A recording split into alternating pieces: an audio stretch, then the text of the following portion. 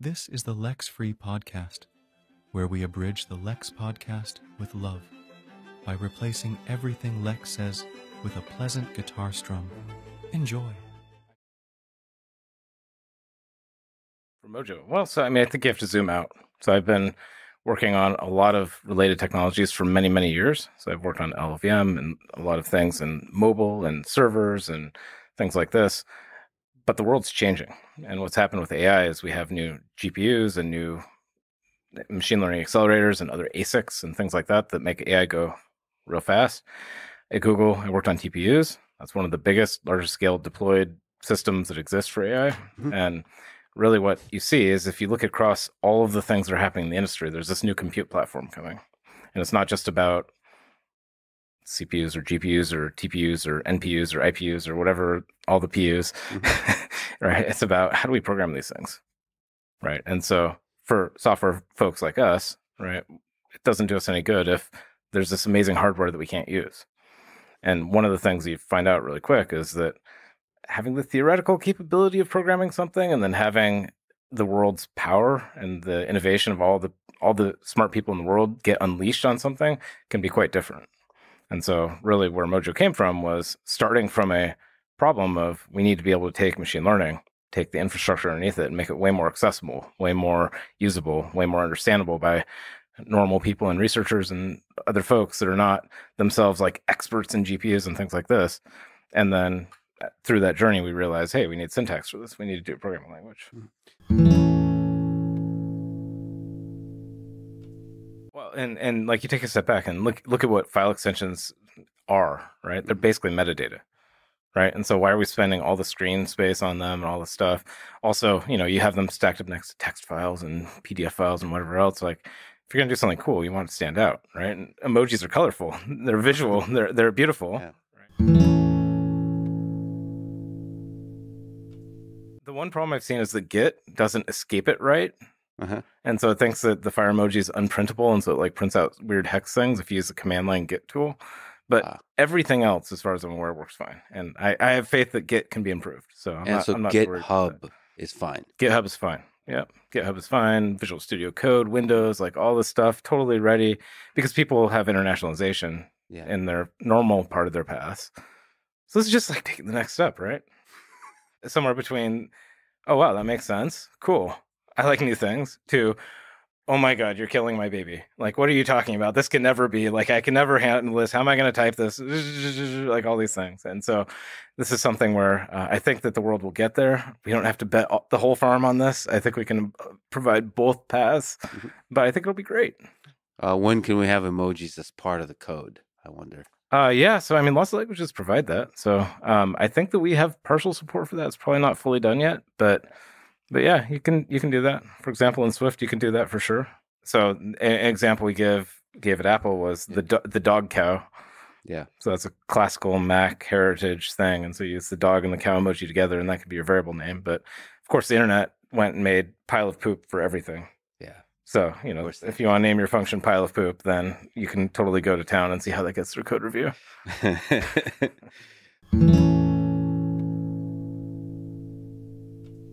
Yeah, good question. So it's AI first.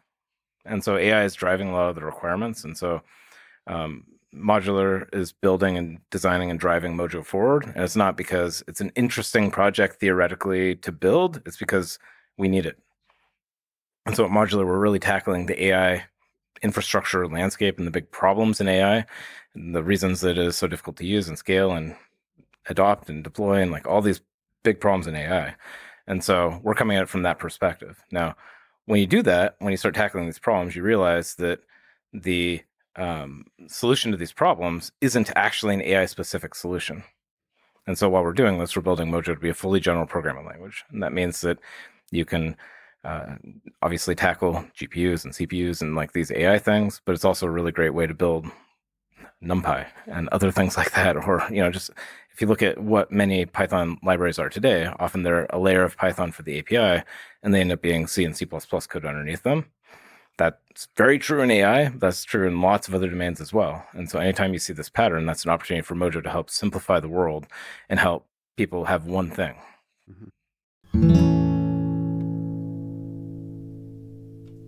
So just over a year ago, we started this company called Modular. Yeah. Okay. What Modular is about is it's about taking AI and up-leveling it into the next generation, right? And so if you take a step back, what's gone on in the last 5, 6, 7, 8 years is that we've had things like TensorFlow and PyTorch and these other systems come in. You've used them, you know this.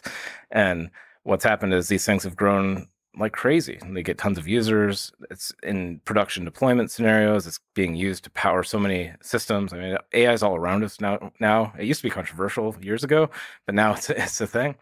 But the challenge with these systems is that they haven't always been thought out with current demands in mind.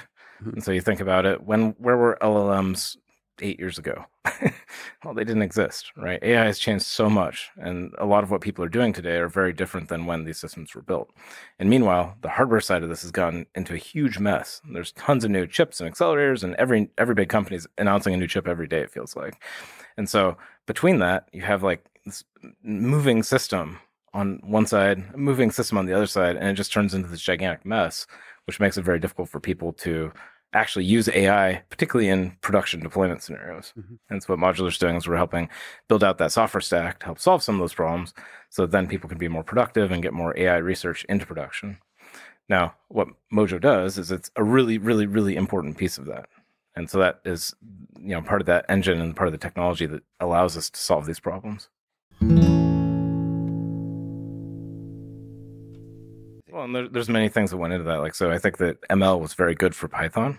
And so I think that TensorFlow and PyTorch and these systems embracing Python really took and helped Python grow. But I think that the major thing underlying it is that Python's like the universal connector, right? It really helps bring together lots of different systems so you can compose them and build out larger systems without having to understand how it works. But then what is the problem with Python? Well, I guess you could say several things, but probably that it's slow. I think that's usually what people complain about, right? And so other people would complain about tabs and spaces versus curly braces or whatever, but I mean, those people are just wrong because it is actually just better to use indentation.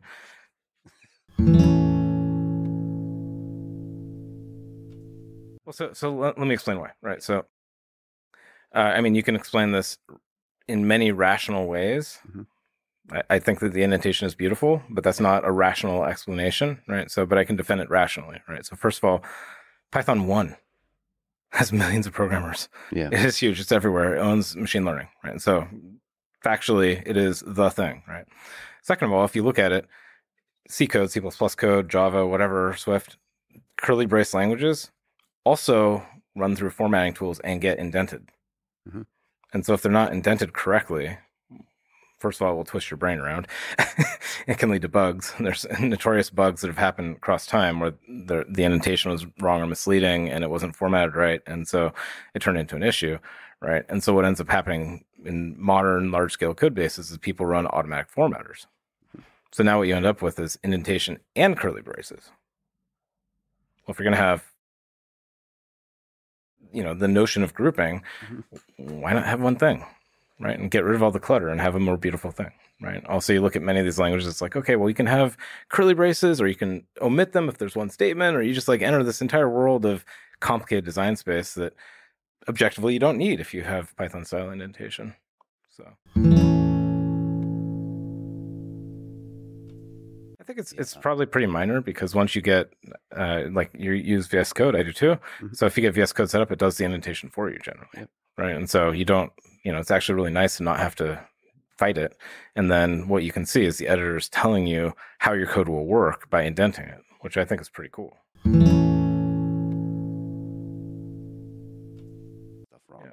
So, I think that there's, again, this is a religious thing. And so I can joke about it. And I love to kind of, I realize that this is such a polarizing thing and everybody wants to argue about it. And so I like poking at the bear a little bit, right? But frankly, right, come back to the first point, Python 1.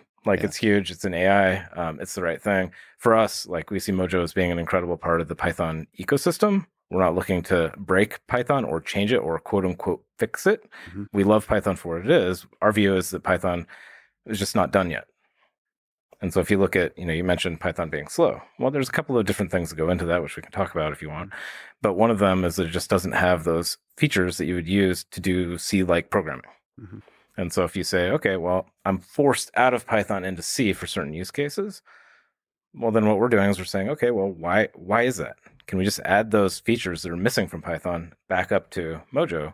And then you can have everything that's great about Python, all the things you're talking about that you love, plus not be forced out of it when you do something a little bit more computationally intense or weird or hardware-y or whatever it is that you're doing. So Mojo, the complicated answer, does all the things. So it's interpreted, it's JIT compiled, and it's statically compiled. And so this is for a variety of reasons. One of the things that makes Python beautiful is that it's very dynamic. And because it's dynamic, one of the things they added is that it has this powerful metaprogramming feature. And so if you look at something like PyTorch or TensorFlow or I mean, even a simple use case, like you define a class that has the plus method, right? You can overload the dunder methods like dunder add, for example, and then the plus method works on your class. And so it has very nice and very expressive dynamic metaprogramming features. In Mojo, we want all those features to come in. Like, we don't want to break Python, we want it all to work. But the problem is you can't run those super dynamic features on an embedded processor or on a GPU, right? Or if you could, you probably don't want to just because of the performance. And so we entered this question of saying, okay, how do you get the power of this dynamic metaprogramming into a language that has to be super efficient in specific cases? And so what we did was we said, okay, we'll take that interpreter. Python has an interpreter in it, right? Take that interpreter and allow it to run at compile time. And so now what you get is you get compile time metaprogramming. And so this is super interesting and super powerful because one of the big advantages you get is you get Python-style expressive APIs. You get the ability to have overloaded operators. And if you look at what happens inside of like PyTorch, for example, with automatic differentiation and eager mode, and like all these things, they're using these really dynamic and powerful features at runtime. But we can take those features and lift them so that they run at compile time. It's super messy. It's always, it was accidentally, I mean, different people have different interpretations. My interpretation is that it was made accidentally powerful. It was not designed to be Turing complete, for example, but that was discovered kind of along the way, accidentally. And so there have been a number of languages in the space. And so they usually have templates or code instantiation, code copying features of various sorts. Some more modern languages or some more newer languages, let's say, like, you know, they're fairly unknown, like Zig, for example, says, okay, well, let's take all of those types that you can run it, all those things you can do at runtime, and allow them to happen at compile time. And so one of the problems with C++, I mean, which is one of the problems with C++. Here we go. Is wrong words. We're gonna offend everybody today. Oh, it's okay. I mean, everybody hates me for a variety of reasons, anyways. I'm sure, right? I've written enough. Just the way they show love. I have written enough C++ code to earn a little bit of grumpiness with C++. But one of the problems with it is that the metaprogramming system templates is just a completely different universe from the normal runtime programming world. And so if you do metaprogramming and programming, it's just like a different universe, different syntax, different concepts, different stuff going on. And so, again, one of our goals with Mojo is to make things really easy to use, easy to learn. And so there's a natural stepping stone. And so as you do this, you say, okay, well, I have to do programming at runtime. I have to do programming at compile time. Why are these different things?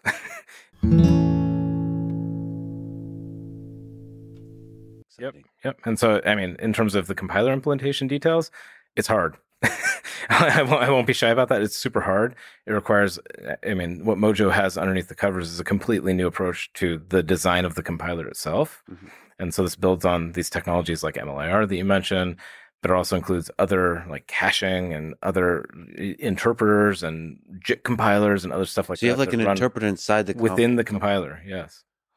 Oh man! And so it really takes the standard model of programming languages and kind of twists it and unifies it with the runtime model, right? Which I think is really cool. And to me, the value of that is that, again, many of these languages have metaprogramming features, like they grow macros or something, right? Lisp, right? Yes, I know your roots, right? You know, and this is a powerful thing, right? And so, you know, if you go back to Lisp, one of the most powerful things about it is that it said that the metaprogramming and the programming are the same. right? And so that made it way simpler, way more consistent, way easier to understand, reason about, and it made it more composable. So if you build a library, you can use it both at runtime and compile time, which is pretty cool. Well, so okay, so let's come back to that. Sure, So, okay, all right. So what is machine learning? Like what is a machine learning model? Like you take a PyTorch model off the internet, right? It's really interesting to me because what PyTorch and what TensorFlow and all these frameworks are kind of pushing compute into is they're pushing into like this abstract specification of a compute problem, which then gets mapped in a whole bunch of different ways, right? And so this is why it became a metaprogramming problem. Is that you want to be able to say, cool, I have this neural net, now run it with batch size 1,000, right? Do a mapping across batch, or okay, I want to take this problem, now run it across 1,000 CPUs or GPUs. Right. And so like this problem of like describe the compute and then map it and do things and transform it are like actually it's very profound. And that's one of the things that makes machine learning systems really special.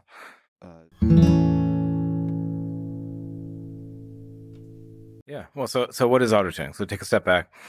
Autotuning is a feature in Mojo. It's not so very little of what we're doing is actually research. Like many of these ideas have existed in other systems and other places. And so what we're doing is we're pulling together good ideas, remixing them, and making them into hopefully a beautiful system, right? And so auto-tuning, the observation is that it turns out hardware systems, algorithms are really complicated. Turns out maybe you don't actually want to know how the hardware works, right? A lot of people don't, right? And so there are lots of really smart hardware people, I know a lot of them, where they know everything about, okay, the cache size is this and the number of registers is that. And if you use this length of vector, it's going to be super efficient because it maps directly onto what it can do. And like all this kind of stuff, or the GPU has SMs and it has a warp size of whatever, right? All the stuff that goes into these things, or the tile size of a TPU is 128, like these factoids, right? My belief is that most normal people, and I love hardware people also, I'm not trying to offend literally everybody in the internet, but most programmers actually don't want to know this stuff, right? And so if you come at it from the perspective of how do we allow people to build both more abstracted but also more portable code, because it could be that the vector length changes or the cache size changes, or it could be that the tile size of your matrix changes, or the number, an A100 versus an H100 versus a Volta versus a whatever GPU have different characteristics, right? A lot of the algorithms that you run are actually the same, but the parameters, these magic numbers you have to fill in, end up being really fiddly numbers that an expert has to go figure out. And so what auto-tuning does, it says, okay, well, guess what? There's a lot of compute out there, right? So instead of having humans go randomly try all the things or do a grid search or go search some complicated multidimensional space, how about we have computers do that, right? And so what auto-tuning does is you can say, hey, here's my algorithm.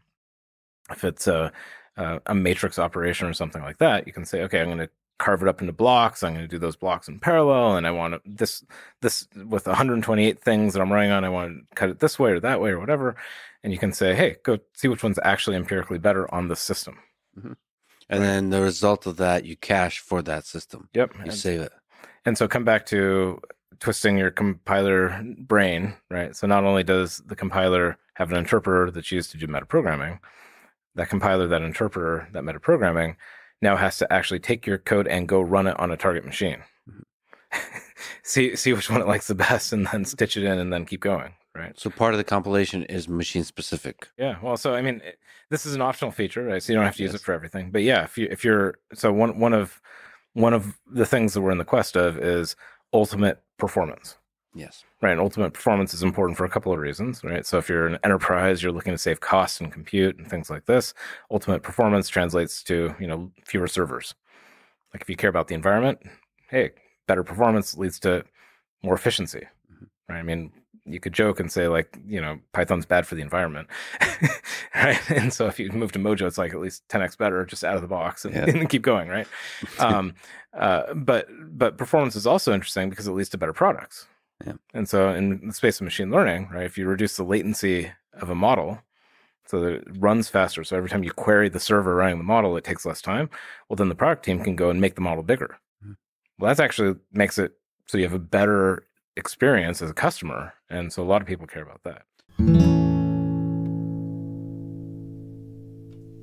And yeah, exactly. And the beauty of this is that it helps you in a whole bunch of different ways, right? So if you're building So often what will happen is that, you've written a bunch of software yourself, right? You wake up one day, you say, I have an idea, I'm going to go code up some code.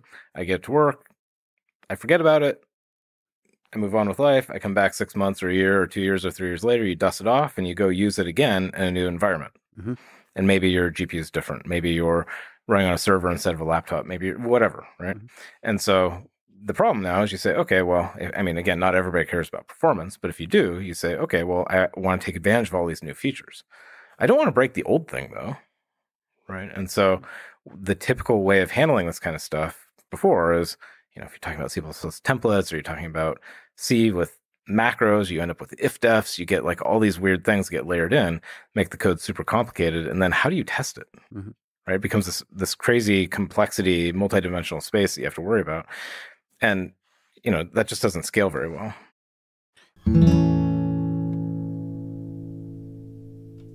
Yeah. So you can even do more, but we'll get to that. So first of all, when we say that, we're talking about what's called CPython. It's the default Python that everybody uses. When you type Python 3, that's like typically the one you use, right? CPython is an interpreter. And so interpreters, they have an extra layer of like bytecodes and things like this that they have to go read, parse, interpret, and it makes them kind of slow from that perspective. And so one of the first things we do is we move to a compiler. And so just moving to a compiler, getting the interpreter out of the loop is 2 to 5 to 10x speed up, depending on the code. So just out of the gate, just using more modern techniques, right? Now, if you do that, one of the things you can do is you can start to look at how CPython started to lay out data.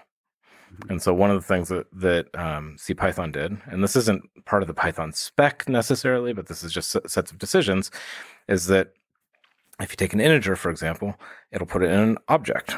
Because in Python, everything's an object. And so they do the very logical thing of keeping the memory representation of all objects the same. So all objects have a header, they have like payload data, and what this means is that every time you pass around an object, you're passing around a pointer to the data. Well, this has overhead. Right? It turns out that modern computers don't like chasing pointers very much and things like this. It means that you have to allocate the data. It means you have to reference count it, which is another way that Python uses to keep track of memory. And so this has a lot of overhead. And so if you say, okay, let's try to get that out of the heap, out of a box, out of an indirection, and into the registers. That's another 10x. So it adds up if you're reference counting every single thing you create, that adds up. Yeah, and if you look at people complain about the Python GIL, this is one of the things that hurts parallelism. That's because of the reference counting, right? And so the GIL and reference counting are very tightly intertwined in Python. It's not the only thing, but it's very tightly intertwined. And so then you lean into this and you say, okay, cool. Well, modern computers, they can do more than one operation at a time. And so they have vectors. What is a vector? Well, a vector allows you to take one, instead of taking one piece of data, doing an add or a multiply, and then picking up the next one, you can now do 4 or 8 or 16 or 32 at a time, right? Well, Python doesn't expose that because of reasons. And so now you can say, okay, well, you can adopt that. Now you have threads. Now you have like additional things, like you can control memory hierarchy. And so what Mojo allows you to do is it allows you to start taking advantage of all these powerful things that have been built into the hardware over time. And the library gives very nice features. So you can say, just parallelize this, do this in parallel, right? So it's very, very powerful weapons against slowness, which is why people have been, I think, having fun, like just taking code and making it go fast, because it's just kind of an adrenaline rush to see like how fast you can get things. Yeah, good question. So Python has types. It has strings, it has integers, it has dictionaries and like all that stuff, but they all live at runtime. Right. And so because all those types live at runtime in Python, you don't have to spell them. Python also has like this whole typing thing going on now, and a lot of people use it. Yeah. I'm not talking about that. That's kind of a different thing. We can go back to that if you want. But typically the you just say I have a def, and my def takes 2 parameters. I'm going to call them A and B, and I don't have to write a type. Okay. So that is great, but what that does is that forces what's called a consistent representation. So these things have to be a pointer to an object with the object header, and they all have to look the same. And then when you dispatch a method, you go through all the same different paths, no matter what the receiver, whatever that type is. So what Mojo does is it allows you to have more than one kind of type. And so what it does is allows you to say, okay, cool, I have an object, and objects behave like Python does, and so it's fully dynamic, and that's all great. And for many things, classes, like that's all very powerful and very important. But if you want to say, hey, it's an integer and it's 32 bits or it's 64 bits or whatever it is, or it's a floating point value and it's 64 bits, well, then the compiler can take that and it can use that to do way better optimization. And it turns out, again, getting rid of the indirections, that's huge. Means you can get better code completion because you have, because the compiler knows what the type is, and so it knows what operations work on it. And so that's actually pretty huge. And so what Mojo does is it allows you to progressively adopt types into your program. And so you can start, again, it's compatible with Python. And so then you can add however many types you want, wherever you want them. And if you don't want to deal with it, you don't have to deal with it. Right. And so one of our opinions on this is that it's not that types are the right thing or the wrong thing. It's that they're a useful thing.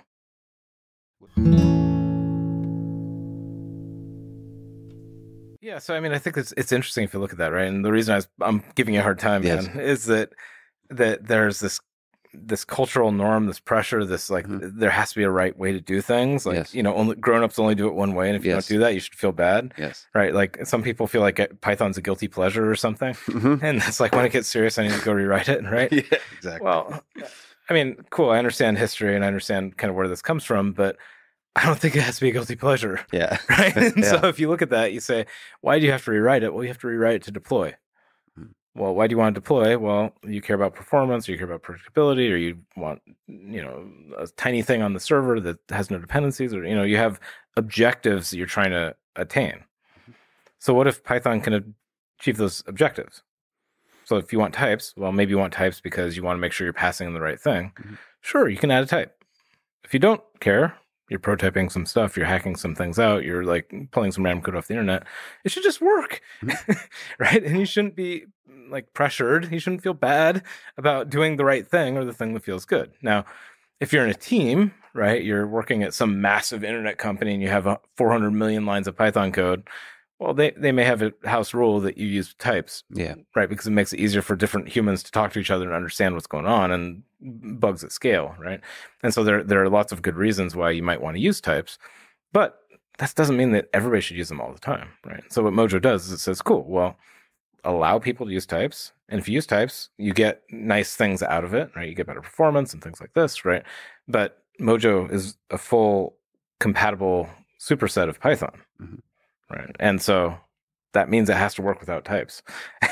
It has to support all the dynamic things, it has to support all the packages, it has to support for comprehension, list comprehensions and things like this, right? And so that starting point, I think, is really important. And I think that, again, you can look at why I care so much about this, and there's many different aspects of that. One of which is the world went through a very challenging migration from Python 2 to Python 3.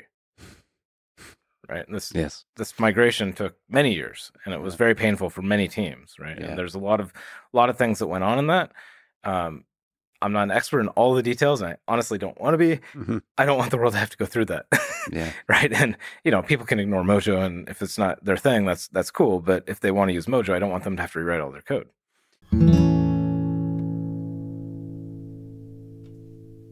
So I'm not a full expert in the whole backstory on types in Python. So I'll give you that. I can give you my understanding. My understanding is basically, like many dynamic languages, the ecosystem went through a phase where people went from writing scripts to writing large scale, huge code bases in Python, and at scale, it kind of helps to have types. People want to be able to reason about interfaces. What do you expect, a string or an int, or like what these basic things, right?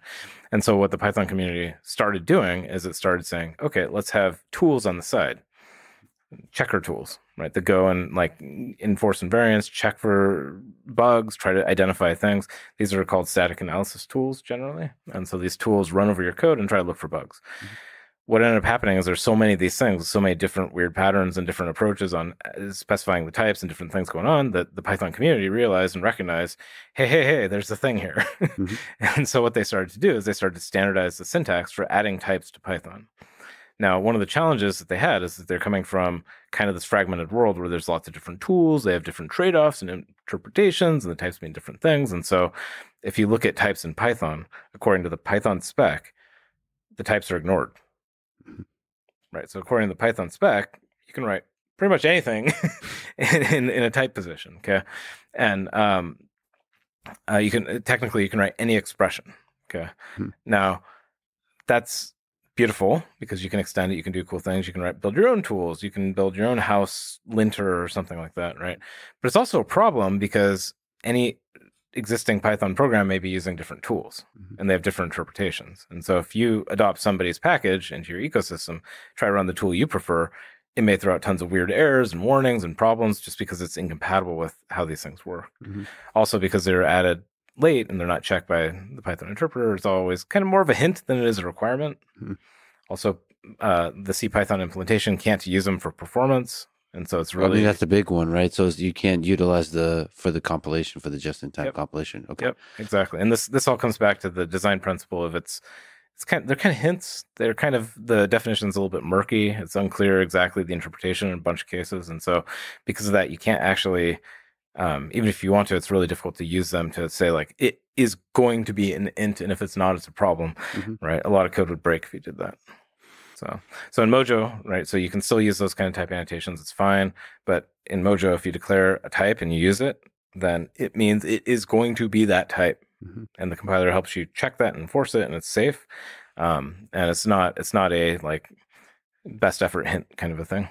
So if you try to shove a string type thing into an integer, you get an error from the compiler. From the compiler, compile time.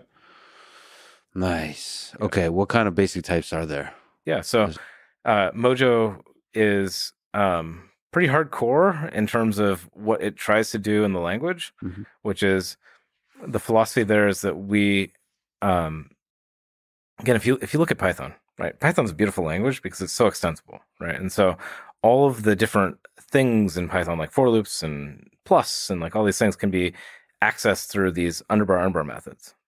Okay, so you have to say, okay, if I make something that is super fast, I can go all the way down to the metal. Why do I need to have integers built into the language? Right, and so what Mojo does is it says, okay, well, we can have this notion of structs. So you have classes in Python. Now you can have structs. Classes are dynamic. Structs are static. Cool. We can get high performance. We can write C++ kind of code with structs if you want. These things mix and work beautifully together.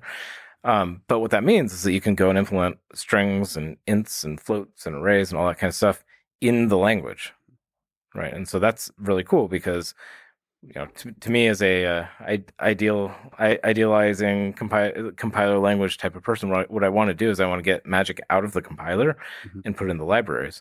Because if somebody can, you know, if we can build an integer that's beautiful and it has an amazing API and it does all the things you'd expect an integer to do, but you don't like it, maybe you want a big integer, maybe you want a like sideways integer, I don't know, like what all the space of integers are, then you can do that and it's not a second class citizen.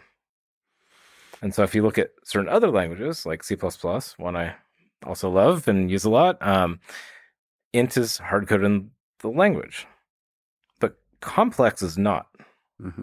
And so isn't it kind of weird that you have this std complex class, but you have int, and complex tries to look like a natural numeric type and things like this, but integers and floating point have these like special promotion rules and other things like that are magic and they're hacked into the compiler. And because of that, you can't actually make something that works like the built-in types.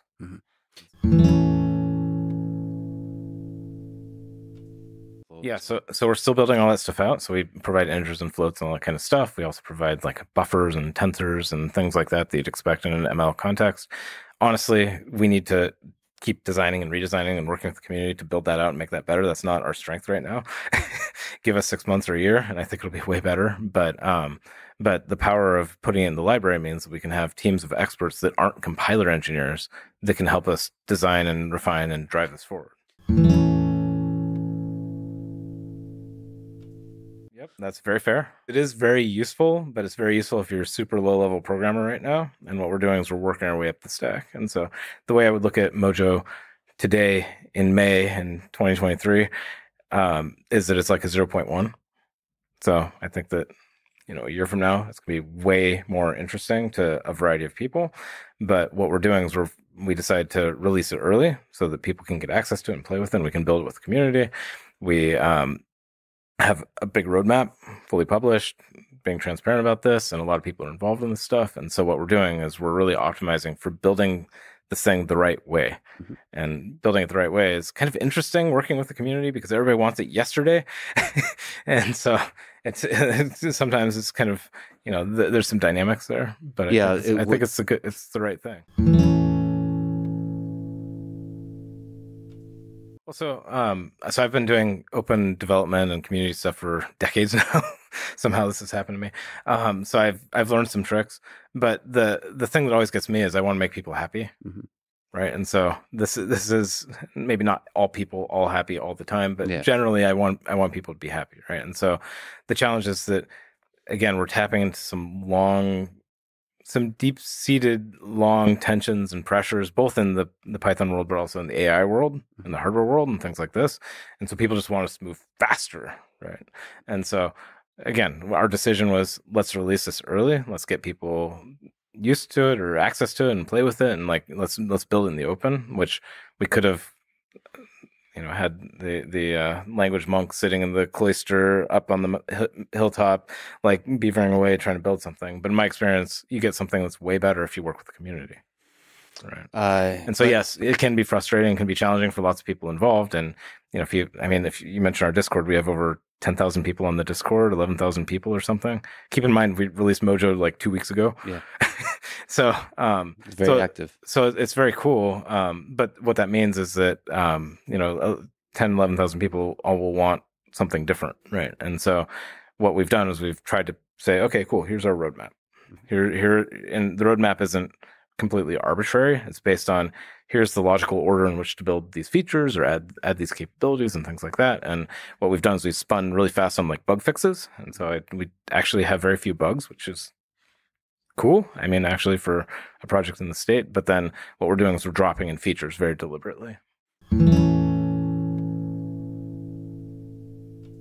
Just too army, they've been at war. Yeah, they've been at war, right? And so here's a Tolkien test. novel or something. Okay, well, so here's the test. And again, it's super funny for something that's only been out for 2 weeks, right? People are so impatient, right? But okay, cool. Let's fast forward a year. In a year's time, Mojo will be actually quite amazing and solve tons of problems and be very good. People still have these problems, right? And so you look at this and you say, and the way I look at this at least is to say, okay, well, we're solving big, long-standing problems. To me, again, working on many different problems, I want to make sure we do it right. Right? There's a responsibility you feel because if you mess it up, right, there's very few opportunities to do projects like this and have them really have impact on the world. If we do it right, then maybe we can take those feuding armies and actually heal some of those wounds. Yeah, this is this feels like a speech by George Washington or Abraham Lincoln or something. And you look at this and it's okay, well, how different are we? Yeah, we all want beautiful things. We all want something that's nice. We all want to be able to work together. We all want our stuff to be used, right? And so if we can help heal that, now I'm not optimistic that all people will use Mojo and they'll stop using C++. That's not my goal, right? But if we can heal some of that, I think that'd be pretty cool. Yeah. So one of the things that is useful, and it's not always required, but it's useful, is knowing whether something can change out from underneath you. Right. And so in Python, you have a pointer to an array, right? And so you pass that pointer to an array around to things. If you pass into a function, they may take that and scroll it away in some other data structure. And so you get your array back and you go to use it. And now somebody else is putting stuff in your array. Yeah. How do you reason about that? It gets to be very complicated and leads to lots of bugs, right? And so one of the things that, again, this is not something Mojo forces on you, but something that Mojo enables is a thing called value semantics.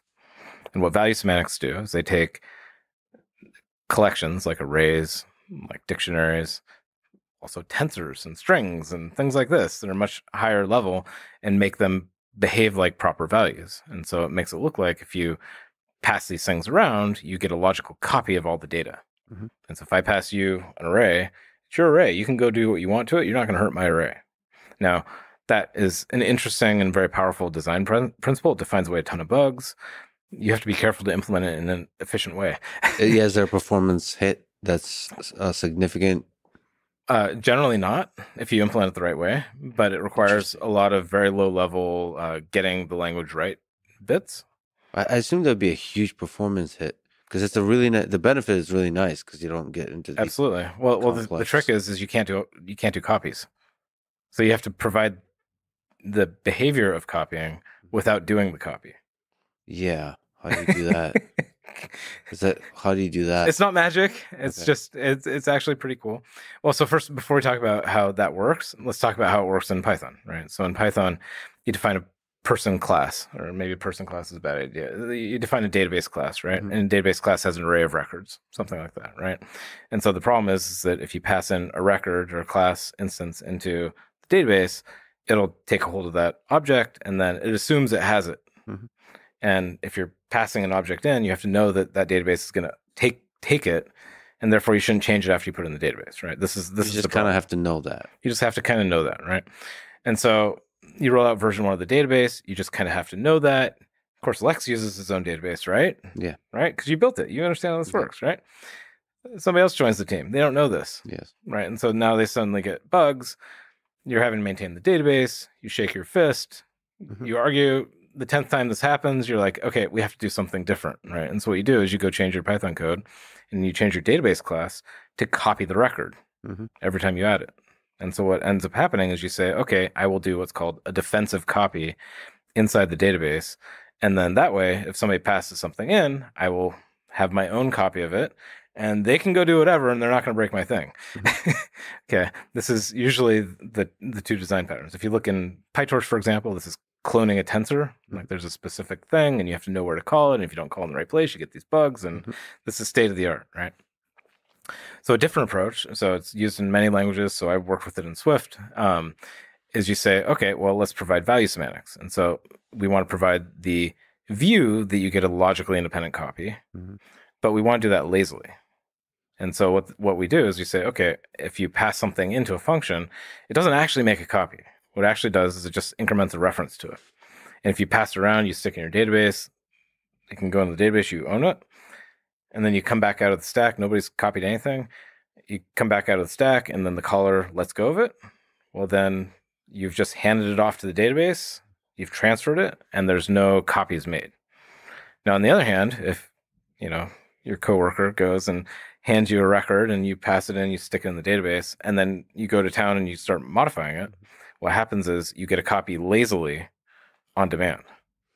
And so what this does is gives you copies only when you need them. And it also, so it defines away the bugs, but it also generally reduces the number of copies in practice. And so, yeah, well, so you need a couple of things. And so there's many, so this concept has existed in many different worlds. And so again, it's not novel research at all, right? The magic is getting the design right so that you can do this in a reasonable way, right? And so there's a number of components that go into this. One is when you're passing around, so we're talking about Python and reference counting and the expense of doing that. When you're passing values around, you don't want to do extra reference counting for no good reason. And so you have to make sure that you're efficient and you transfer ownership instead of duplicating references and things like that, which is a very low level problem. You also have to adopt this and you have to build these data structures. And so if you say, Mojo has to be compatible with Python. So of course the default list is a reference semantic list that works the way you'd expect in Python, but then you have to design a value semantic list. And so you just have to implement that and then you implement the logic within.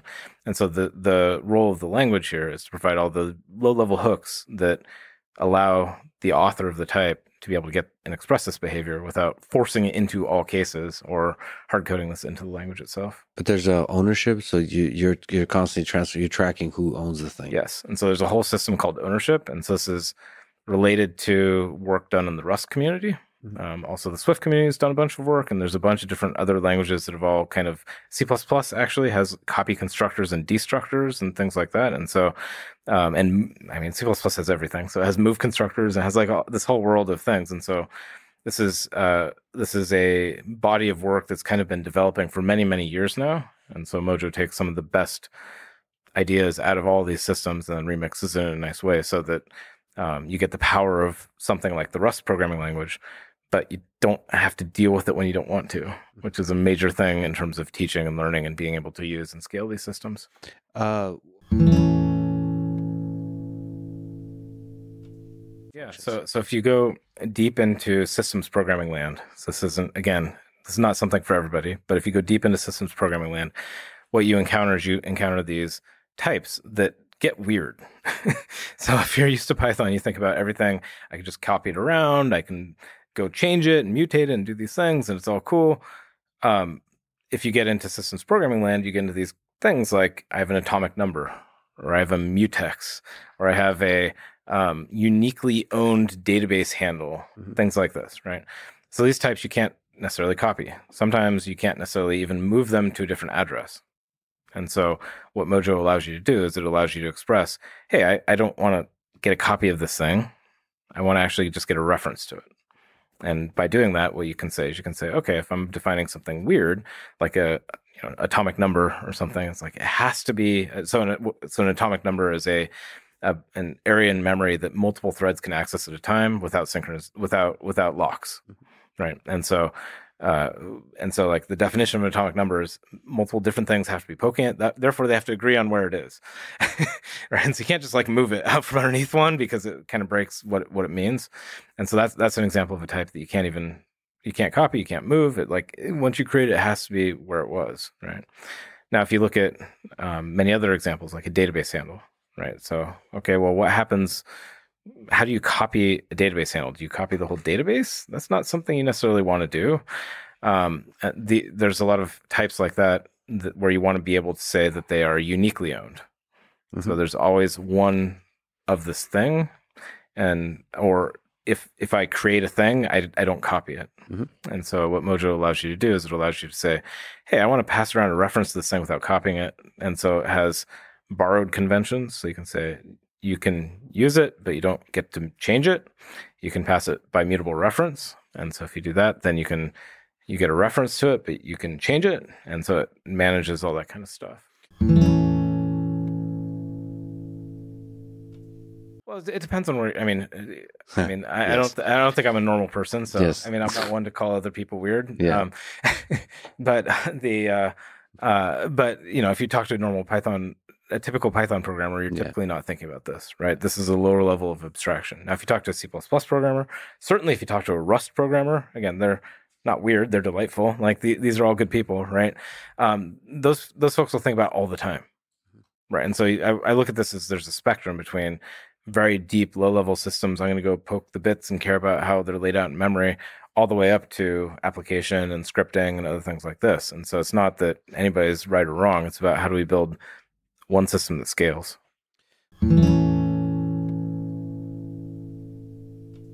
Well, so this is where you jump into, again, you zoom out and get out of programming languages or compilers and you just look at what the industry has done. My mind is constantly blown by this, right? And you look at what, Moore's Law.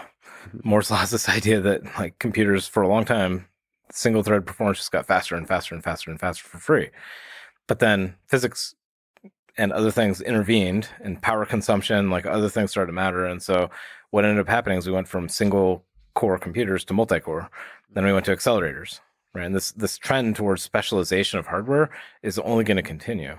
And so for years, us programming language nerds and compiler people have been saying, okay, well, how do we tackle multi-core, right? For a while, it was like multi-core is the future. We have to get on top of this thing.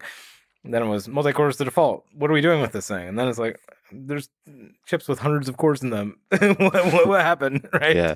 And so I'm super inspired by the fact that, in the face of this, those machine learning people invented this idea of a tensor, right? And what is a tensor? A tensor is an arithmetic and algebraic concept. It's like an abstraction around a gigantic parallelizable data set, right? And because of that, and because of things like TensorFlow and PyTorch, we're able to say, okay, we'll express the math of the system. This enables you to do automatic differentiation. This enables you to do like all these cool things. And it's an abstract representation. Well, because you have that abstract representation, you can now map it onto these parallel machines without having to control, okay, put that byte here, put that byte there, put that byte there. And this has enabled an explosion in terms of AI, compute, accelerators, like all the stuff. And so that's super, super exciting. Yeah. So one of the really interesting tension. So there's a whole bunch of stuff that goes into that. I'll pick a random walk through it. If you go back and replay the history of machine learning, right? I mean, the brief most recent history of machine learning, because this is, as you know, very deep. Yeah. I knew Lex when he had an AI podcast. Yes. Right. Yep. So if you look at just TensorFlow and PyTorch, which is pretty recent history in the big picture, right? But TensorFlow is all about graphs. PyTorch, I think, pretty unarguably ended up winning. And why did it win? Mostly because of usability. Right. And the usability of PyTorch is, I think, huge. And I think, again, that's a huge testament to the power of taking abstract, theoretical, technical concepts and bringing it to the masses, right? Now, the challenge with what the TensorFlow versus the PyTorch design points was that TensorFlow is kind of difficult to use for researchers, but it was actually pretty good for deployment. PyTorch is really good for researchers. It kind of not super great for deployment, right? And so I think that we as an industry have been struggling. And if you look at what deploying a machine learning model today means, is that you'll have researchers who are, I mean, wicked smart, of course, but they're wicked smart at model architecture and data and calculus, and they're wicked smart in various domains. They don't want to know anything about the hardware or deployment or C++ or things like this, right? And so what's happened is you get people who train the model, they throw it over the fence, and then you have people that try to deploy the model. Well, every time you have a team A does X, they throw it over the fence, and team Y does team B does Y, like you have a problem, because of course it never works the first time. And so you throw it over the fence, they figure out, okay, it's too slow, won't fit, doesn't use the right operator, the tool crashes, whatever the problem is, then they have to throw it back over the fence. And every time you throw a thing over a fence, it takes 3 weeks of project managers and meetings and things like this. And so what we've seen today is that getting models in production can take weeks or months. Like, it's not atypical, right? I talk to lots of people, and you talk about like VP of software at some internet company trying to deploy a model, and they're like, why do I need a team of 45 people? It's so easy to train a model. Why can't I deploy it, right? And if you dig into this, every layer is problematic. So if you look at the language piece, I mean, this is tip of the iceberg. It's a very exciting tip of the iceberg for folks, but you've got Python on one side and C++ on the other side. Python doesn't really deploy. I mean, it can theoretically, technically in some cases, but often a lot of production teams will want to get things out of Python because they get better performance and control and whatever else. So Mojo can help with that. If you look at serving, so you talk about gigantic models. Well, a gigantic model won't fit on one machine, right? And so now you have this model. It's written in Python. It has to be rewritten in C++. Now it also has to be carved up so that half of it runs on one machine, half of it runs on another machine. Or maybe it runs on 10 machines. Well, so now suddenly the complexity is exploding, right? And the reason for this is that if you look into TensorFlow, PyTorch, these systems, they weren't really designed for this world, right? They were designed for, back in the day when we were starting and doing things, where it was a different, much simpler world. Like, you want to run ResNet 50 or some ancient model architecture like this. It was a completely different world than train on one GPU. Exactly. Do inference on one GPU. Yeah, AlexNet, right? The major breakthrough.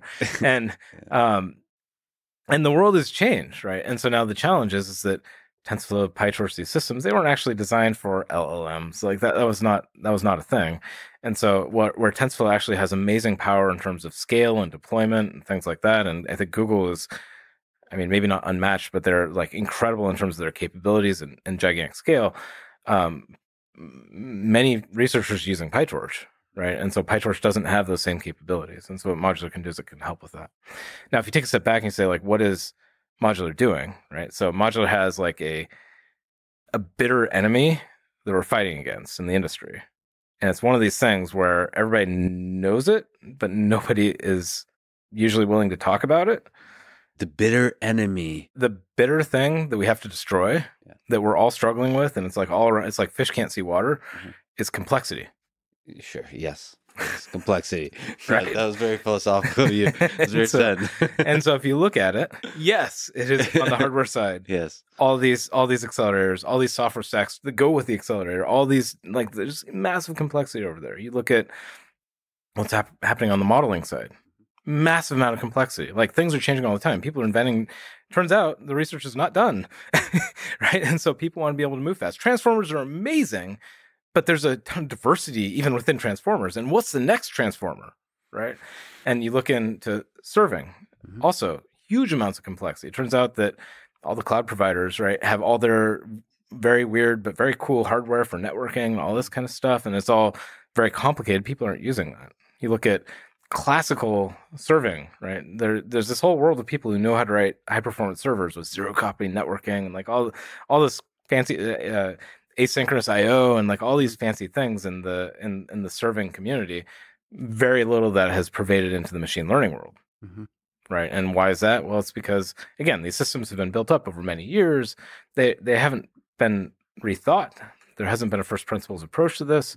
And so what Modular is doing is we're saying, okay, we've built many of these things. Like, so I've worked on TensorFlow and TPUs and things like that. Other folks on our team have worked on PyTorch core. We've worked on Onyx runtime. We've worked on many of these other systems. And so built systems like the Apple accelerators and all that kind of stuff. Like our team is quite amazing. And so one of the things that roughly everybody at Modular is grumpy about is that when you're working on one of these projects, you have a first order goal. Get the hardware to work, get the system to enable one more model, get this product out the door, enable this specific workload, or make it solve this problem for this product team, right? And nobody's been given a chance to actually do that step back. And so we as an industry, we didn't take 2 steps forward. We took like 18 steps forward in terms of all this really cool technology across compilers and systems and runtimes and heterogeneous compute and like all this kind of stuff. And like all this technology has been, I wouldn't say beautifully designed, but it's been proven in different quadrants. Like, you look at Google with TPUs, massive, huge exaflops of compute strapped together into machines that researchers are programming in Python in a notebook. That's huge. That's amazing. That's incredible. Right? Yeah. It's incredible. And so you look at the technology that goes into that, and the algorithms are actually quite general. And so lots of other hardware out there and lots of other teams out there don't have the sophistication or maybe the years working on it or the budget or whatever that Google does, right? And so they should be getting access to the same algorithms, but they just don't have that, right? And so what Modular is doing is we're saying, cool, this is not research anymore. Like we've built auto-tuning in many systems. We've built programming languages, right? And so like have implemented C++, have implemented Swift, have implemented many of these things. And so, it's hard, but it's not research. And you look at accelerators. Well, we know there's a bunch of different weird kind of accelerators, but they actually cluster together. Right. And you look at GPUs. Well, there's a couple of major vendors of GPUs, and they maybe don't always get along, but their architectures are very similar. You look at CPUs. CPUs are still super important for the deployment side of things. And you see new architectures coming out from all the cloud providers and things like this, and they're all super important to the world, right? But they don't have the 30 years of development that the entrenched people do, right? And so what Modular can do is we're saying, okay, all this complexity, like it's not bad complexity, it's actually innovation, right? And so it's innovation that's happening, and it's for good reasons. But I have sympathy for the poor software people, right? I mean, again, I'm generally a software person too. I love hardware, but software people want to build applications and products and solutions that scale over many years. They don't want to build a solution for one generation of hardware with one vendor's tools, right? And because of this, they need something that scales with them. They need something that works on cloud and mobile. Right, because their product manager said, "Hey, I want it to have lower latency and it's better for personalization," or whatever they decide. Right, products evolve, and so the challenge with the machine learning technology and the infrastructure that we have today in the industry is that it's all these point solutions, and because there are all these point solutions, it means that as your product evolves, you have to switch to different technology stacks or switch to a different vendor, and what that does is that slows down progress.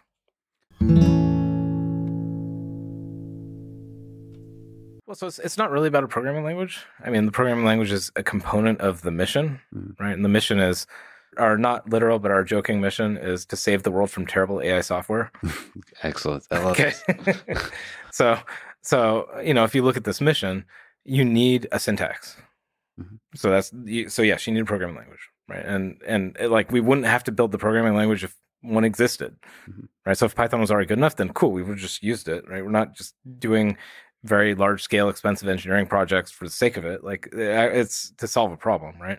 It's also about accelerators. It's also about exotic numerics and bfloat 16 and matrix multiplications and convolutions and like this kind of stuff. Within the stack, there are things like kernel fusion.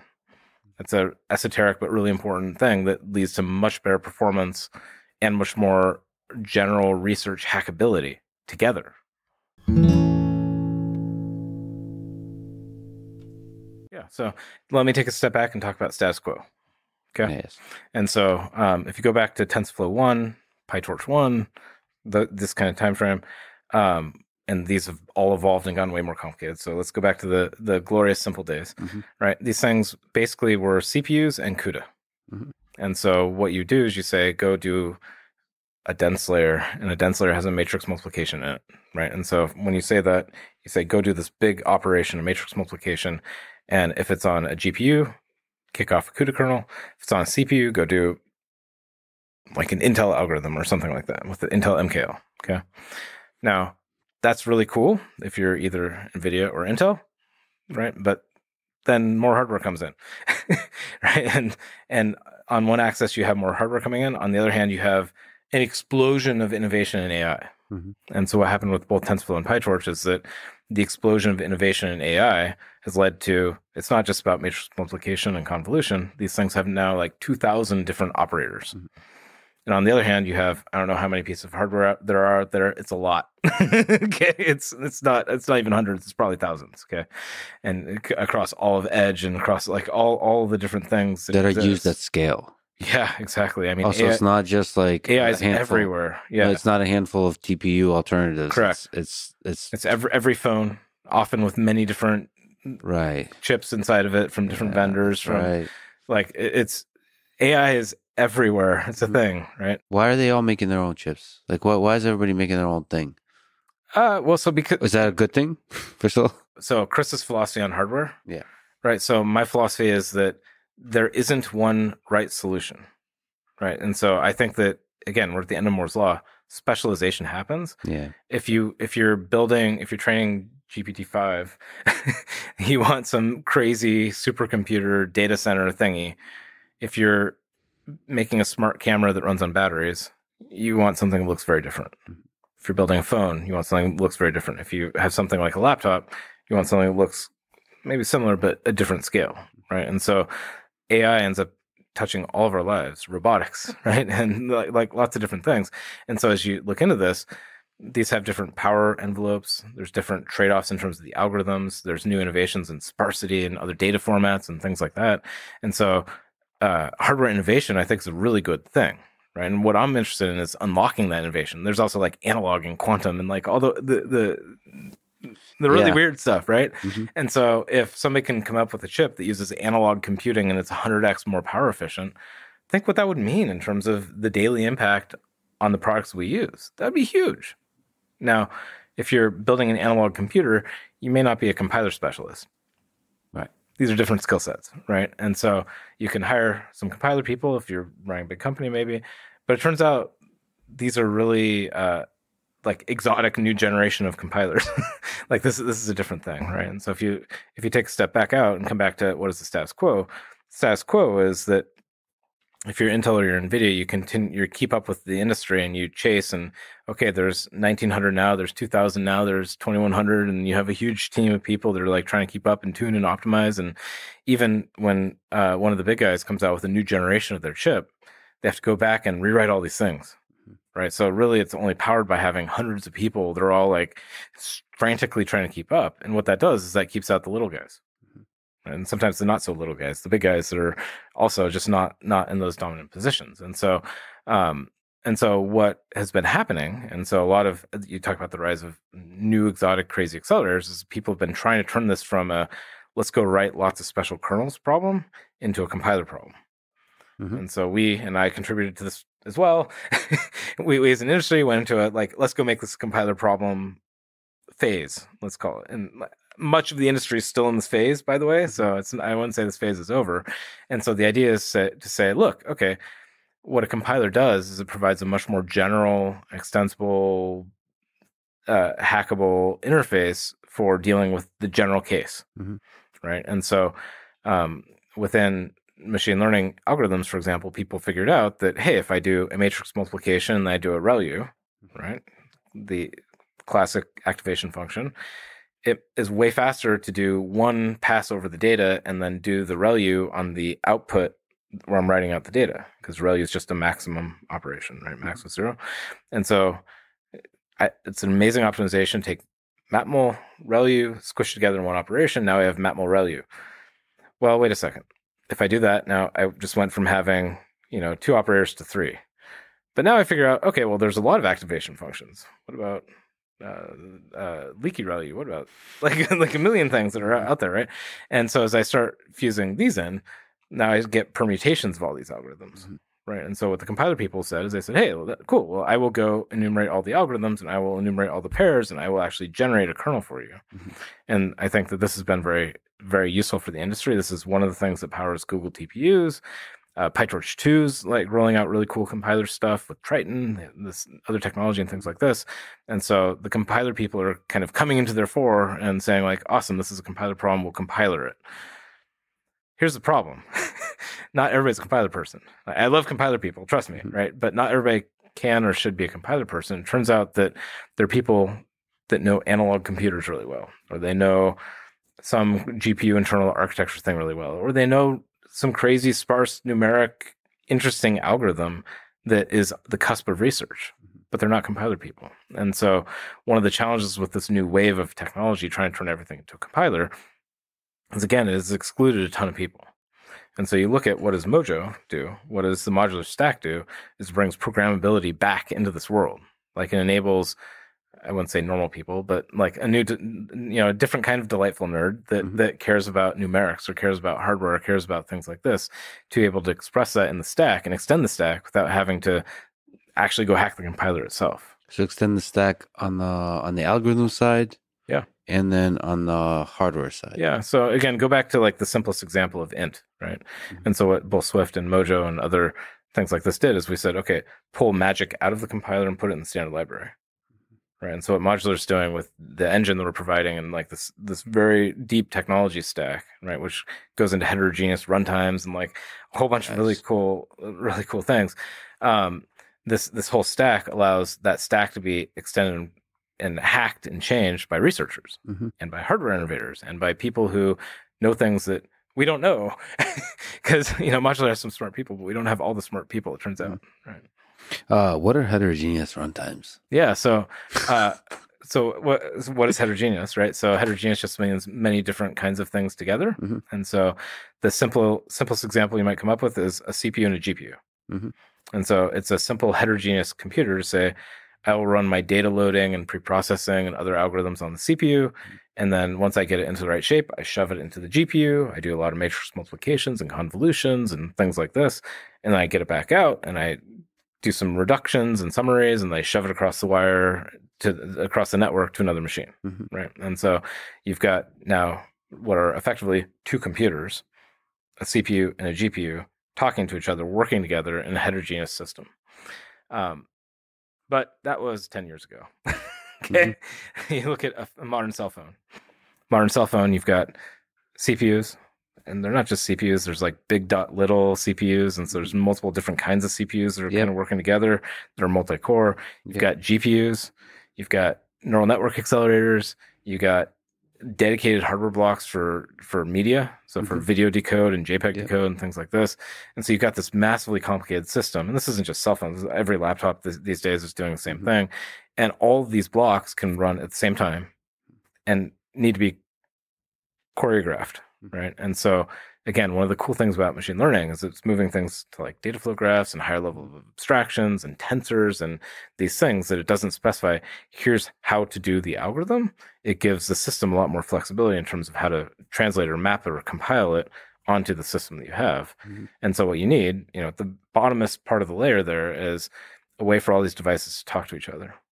And so this is one thing that, I'm very passionate about. I'm a nerd, but all these machines and all these systems are effectively parallel computers running at the same time, sending messages to each other. And so they're all fully asynchronous. Well, this is actually a small version of the same problem you have in a data center, right? In a data center, you now have multiple different machines, sometimes very specialized, sometimes with GPUs or TPUs in one node, and sometimes with disks in another node. And so you get a much larger scale heterogeneous computer. And so what ends up happening is you have this like multi-layer abstraction of hierarchical parallelism, hierarchical asynchronous communication, and making that, again, my enemy is complexity. By getting that away from being different specialized systems at every different part of the stack and having more consistency and uniformity, I think we can help lift the world and make it much simpler and actually get used. Yeah, so there's a pretty well-known algorithm, and what you're doing is you're looking at two factors. You're looking at the factor of sending data from one thing to another, right? Because it takes time to get it from that side of the chip to that side of the chip, and things like this. And then you're looking at what is the time it takes to do an operation on a particular block. So take CPUs. CPUs are fully general. They can do anything, right? But then you have a neural net accelerator that's really good at matrix multiplications. Okay. And so you say, okay, well, if my workload is all matrix multiplications, I start up, I send the data over to the neural net thing, it goes and does matrix multiplications. When it's done, it sends me back the result. All is good, right? And so the simplest thing is just saying, do matrix operations over there, right? But then you realize you get a little bit more complicated because you can do matrix multiplications on a GPU, you can do it on a neural net accelerator, you can do it on CPU, and they'll have different trade-offs and costs. And it's not just matrix multiplication. And so what you actually look at is I have generally a graph of compute. I want to do a partitioning. I want to look at the communication, the bisection bandwidth, and like the overhead and the sending of all these different things, and build a model for this, and then decide, okay, it's an optimization problem of where do I want to place this compute.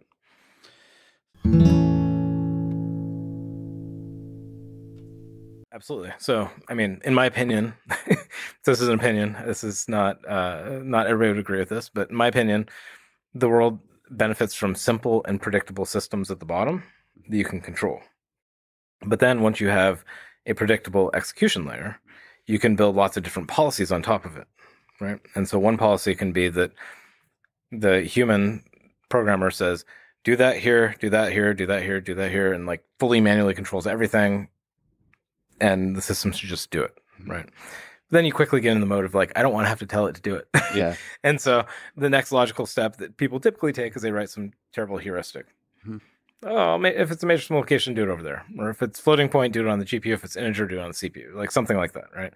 And then you then get into this mode of like people care more and more and more, and you say, okay, well, let's actually like make the heuristic better. Let's get into autotuning. Let's actually do search of the space to decide, well, what is actually better, right? Well, then you get into this problem where you realize this is not a small space. This is a many-dimensional, hyperdimensional space that you cannot exhaustively search. So, do you know of any algorithms that are good at searching very complicated spaces for...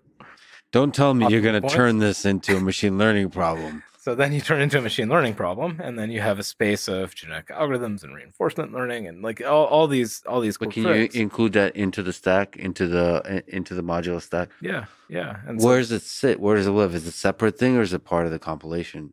So you start from simple and predictable models, and so you can have full control, and you can have coarse grain knobs that like nudge the system, so you don't have to do this. But if you really care about getting the best, the last ounce out of a problem, then you can use additional tools. And there, the cool thing is you don't want to do this every time you run a model. You want to figure out the right answer and then cache it. And once you do that, you can say, okay, cool. I can get up and running very quickly.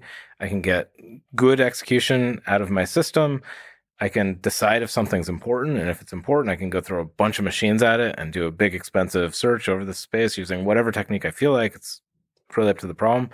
And then when I get the right answer, cool, I can just start using it. Right? And so you can get out of this this trade-off between, okay, am I going to like spend forever doing a thing, or do I get up and running quickly, and is the quality result? Like these are actually not in contention with each other if the system's designed to scale.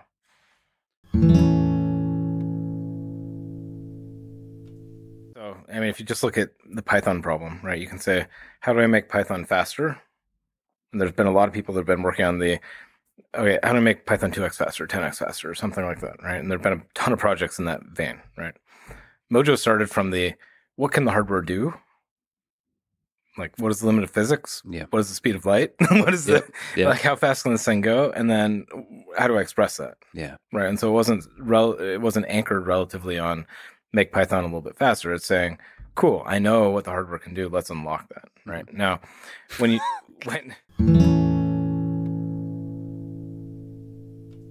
mean, maybe I'm a special kind of nerd, but you look at that, what is the limit of physics? How fast can these things go? Right. When you start looking at that, typically it ends up being a memory problem. Right. And so today, particularly with these specialized accelerators, the problem is that you can do a lot of math within them, but you get bottleneck sending data back and forth to memory, whether it be local memory or distant memory or disk or whatever it is. And that bottleneck, particularly as the training sizes get large, as you start doing tons of inferences all over the place, like that becomes a huge bottleneck for people, right? So again, what happened is we went through a phase of many years where people took the special case and hand-tuned it, and tweaked it and tricked it out, and they knew exactly how the hardware worked, and they knew the model, and they made it fast. Didn't generalize. And so you can make, ResNet 50 or AlexNet or something, Inception V1. Like you can do that, right? Because the models are small, they fit in your head, right? But as the models get bigger, more complicated, as the machines get more complicated, it stops working, right? And so this is where things like kernel fusion come in. So what is kernel fusion? This is this idea of saying, let's avoid going to memory. And let's do that by building a new hybrid kernel and a numerical algorithm that actually keeps things in the accelerator instead of having to write it all the way out to memory. Right? What's happened with these accelerators now is you get multiple levels of memory. Like in a GPU, for example, you'll have global memory and local memory and like all these things. If you zoom way into how hardware works, the register file is actually a memory. So the registers are like an L0 cache. And so a lot of taking advantage of the hardware ends up being fully utilizing the full power in all of its capability. And this has a number of problems, right? One of which is, again, the complexity disaster, right? There's too much hardware. Even if you just say, let's look at the chips from one line of vendor, like Apple or Intel or whatever it is, each version of the chip comes out with new features, and they change things so that it takes more time or less time to do different things. And you can't rewrite all the software whenever a new chip comes out, right? And so this is where you need a much more scalable approach. And this is what Mojo and what the modular stack provides, is it provides this infrastructure and the system for factoring all this complexity and then allowing people to express algorithms. You talk about autotuning, for example, express algorithms in a more portable way so that when a new chip comes out, you don't have to rewrite it all. So to me, like, I kind of joke, like, what is a compiler? Well, there's many ways to explain that. You convert thing A into thing B, and you convert source code to machine code. Like, you can talk about many things that compilers do. But to me, it's about a bag of tricks. It's about a system and a framework that you can hang complexity. It's a system that can then generalize, and it can work on problems that are bigger than fit in one human's head, right? And so what that means, what a good stack and what the modular stack provides is the ability to walk up to it with a new problem, and it'll generally work quite well. And that's something that a lot of machine learning infrastructure and tools and technologies don't have. Typical state of the art today is you walk up, particularly if you're deploying, if you walk up with a new model, you try to push it through the converter, and the converter crashes. That's crazy. The state of ML tooling today is not anything that a C programmer would ever accept, right? And it's always been this kind of flaky set of tooling that's never been integrated well, and it's been never worked together, and because it's not designed together. It's built by different teams. It's built by different hardware vendors. It's built by different systems. It's built by different internet companies that are trying to solve their problems, right? And so that means that we get this fragmented, terrible mess of complexity.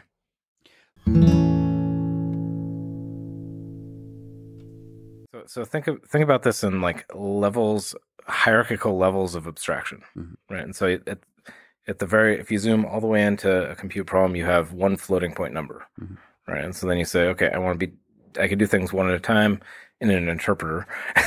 It's pretty slow, right? So I can get to doing one at a time in a compiler, like in C. then I can get to doing 4 or 8 or 16 at a time with vectors. That's called vectorization. Then you can say, hey, I have a whole bunch of different, what a multi-core computer is it's basically a bunch of computers, right? So they're all independent computers that can talk to each other and they share memory. And so now what Parallelize does is it says, okay, run multiple instances of this on different computers. And now they can all work together on a problem, right? And so what you're doing is you're saying, keep going out to the next level out. And as you do that, how do I take advantage of this? So tiling is a memory optimization, right? It says, okay, let's make sure that we're keeping the data close to the compute part of the problem instead of sending it all back and forth through memory every time I load a block. And the size of the block size is all, that's how you get to the autotune to make sure it's optimized. Yeah. Well, so all of these, the details matter so much to get good performance. This is another funny thing about machine learning and high performance computing that is very different than C compilers we all grew up with, where, if you get a new version of GCC or a new version of Clang or something like that, maybe something will go 1% faster, right? And so compiler engineers will work really, really, really hard to get 0.5% out of your C code, something like that.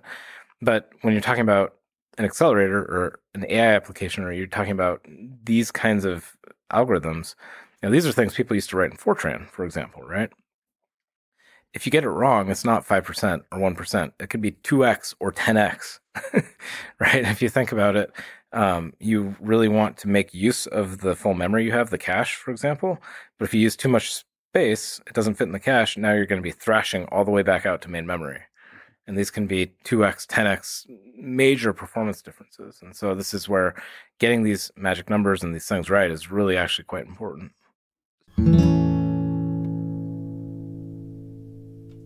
Yes. Yes. And this has two sides of it. So Mojo's not done yet. So I'll give you a disclaimer. Mojo's not done yet. But already we see people that take small pieces of Python code, move it over, they don't change it, and you can get 12x speedups. Mm-hmm. Like somebody was just tweeting about that yesterday, which is pretty cool, right? And again, interpreters, compilers, right? And so without changing any code, also this is not JIT compiling or doing anything fancy. This is just basic stuff. Move it straight over. Now, Mojo will continue to grow out, and as it grows out, it will have more and more and more features. And our North Star is to be a full superset of Python, and so you can bring over basically arbitrary Python code and have it just work. And it may not always be 12x faster, but it should be at least as fast and way faster in many cases is the goal, right? Now, it'll take time to do that. And Python is a complicated language. There's not just the obvious things, but there's also non-obvious things that are complicated. Like we have to be able to talk to CPython packages that talk to the C API, and there's a bunch of pieces to Yep. So in the fullness of time, Mojo will solve for all the problems, and you'll be able to move Python packages over and run them in Mojo without the CPython. Without CPython someday. Yeah. Right. It's not today, but that's someday. Cool. And that'll be a beautiful day because then you'll get a whole bunch of advantages and you'll get massive speedups and things like this. But you can do that one at a time, right? You can move packages one at a time. Exactly. But we're not willing to wait for that. Mm-hmm. Python is too important. The ecosystem is too broad. We want to both be able to build Mojo out. We also want to do it the right way without without intense time pressure. We're obviously moving fast, but and so what we do is we say, okay, well, let's make it so you can import an arbitrary existing package, including like you write your own on your local disk or whatever. Mm-hmm. It's not like a standard like an arbitrary package, and import that using CPython, because CPython already runs all the packages, right? And so what we do is we built an integration layer where we can actually use CPython. Again, I'm practical, mm-hmm. and to actually just load and use all the existing packages as they are. The downside of that is you don't get the benefits of Mojo for those packages, mm-hmm. right? And so they'll run as fast as they do in the traditional CPython way. But what that does is that gives you an incremental migration path. And so if you say, hey, cool, well, here's the Python ecosystem is vast. I want all of it to just work. But there's certain things that are really important. And so if I'm doing weather forecasting or something, well, I want to be able to load all the data. I want to be able to work with it. And then I have my own crazy algorithm inside of it. Well, normally I'd write that in C++. If I can write in Mojo and have one system that scales, well, that's way easier to work with. Yes, it's complicated. Okay. I mean, this is what we do. So, I mean, we make it look easy, but it is complicated. But what we do is we use the CPython existing interpreter. So it's running its own bytecodes, and that's how it provides full compatibility. And then it gives us CPython objects, and we use those objects as is.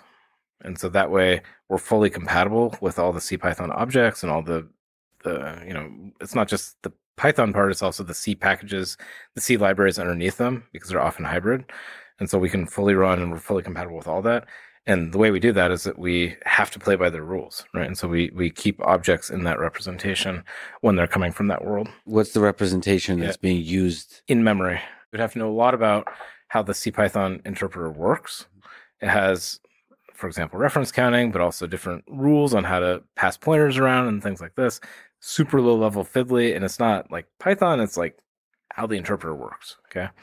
And so that gets all exposed out, and then you have to define wrappers around the low level C code, right? And so what this means is you have to know not only C, which is a different world from Python, obviously, not only Python, but the wrappers. But the interpreter and the wrappers and the implementation details and the conventions, and it's just this really complicated mess. Yeah. And when you do that, now suddenly you have a debugger that debugs Python. They can't step into C code. Right? So you have this two-world problem, right? And so by pulling this all into Mojo, what you get is you get one world. You get the ability to say, cool, I have untyped, very dynamic, beautiful, simple code. Okay, I care about performance for whatever reason, right? There's lots of reasons you might care. And so then you add types, you can parallelize things, you can vectorize things, you can use these techniques, which are general techniques to solve a problem. And then you can do that by staying in the system. And if you're you have that one Python package that's really important to you, you can move it to Mojo. You get massive performance benefits on that, and other advantages. You know, if you like static types, it's nice if they're enforced. Some people like that, right? Rather than being hints. So there's other advantages too. And then you can do that incrementally as you go.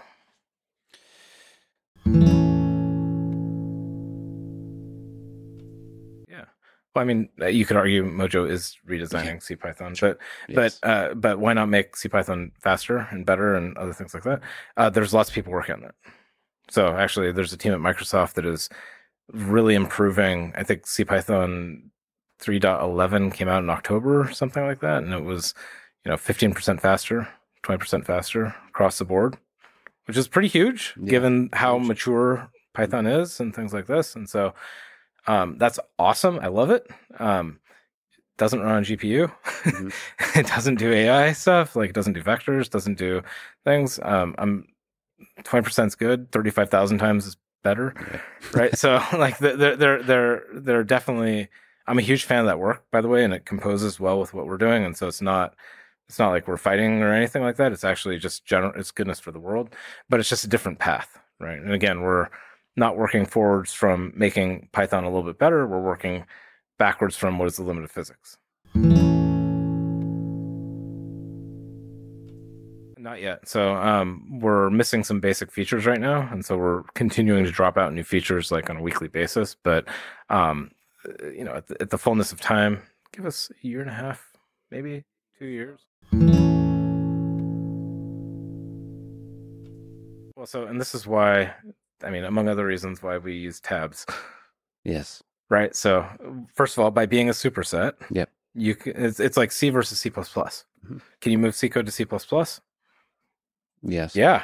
Right. And you can move C code to C++, and then you can adopt classes. You can adopt templates. You can adopt other references or whatever C++ features you want after you move C code to C++. Like, you can't use templates in C.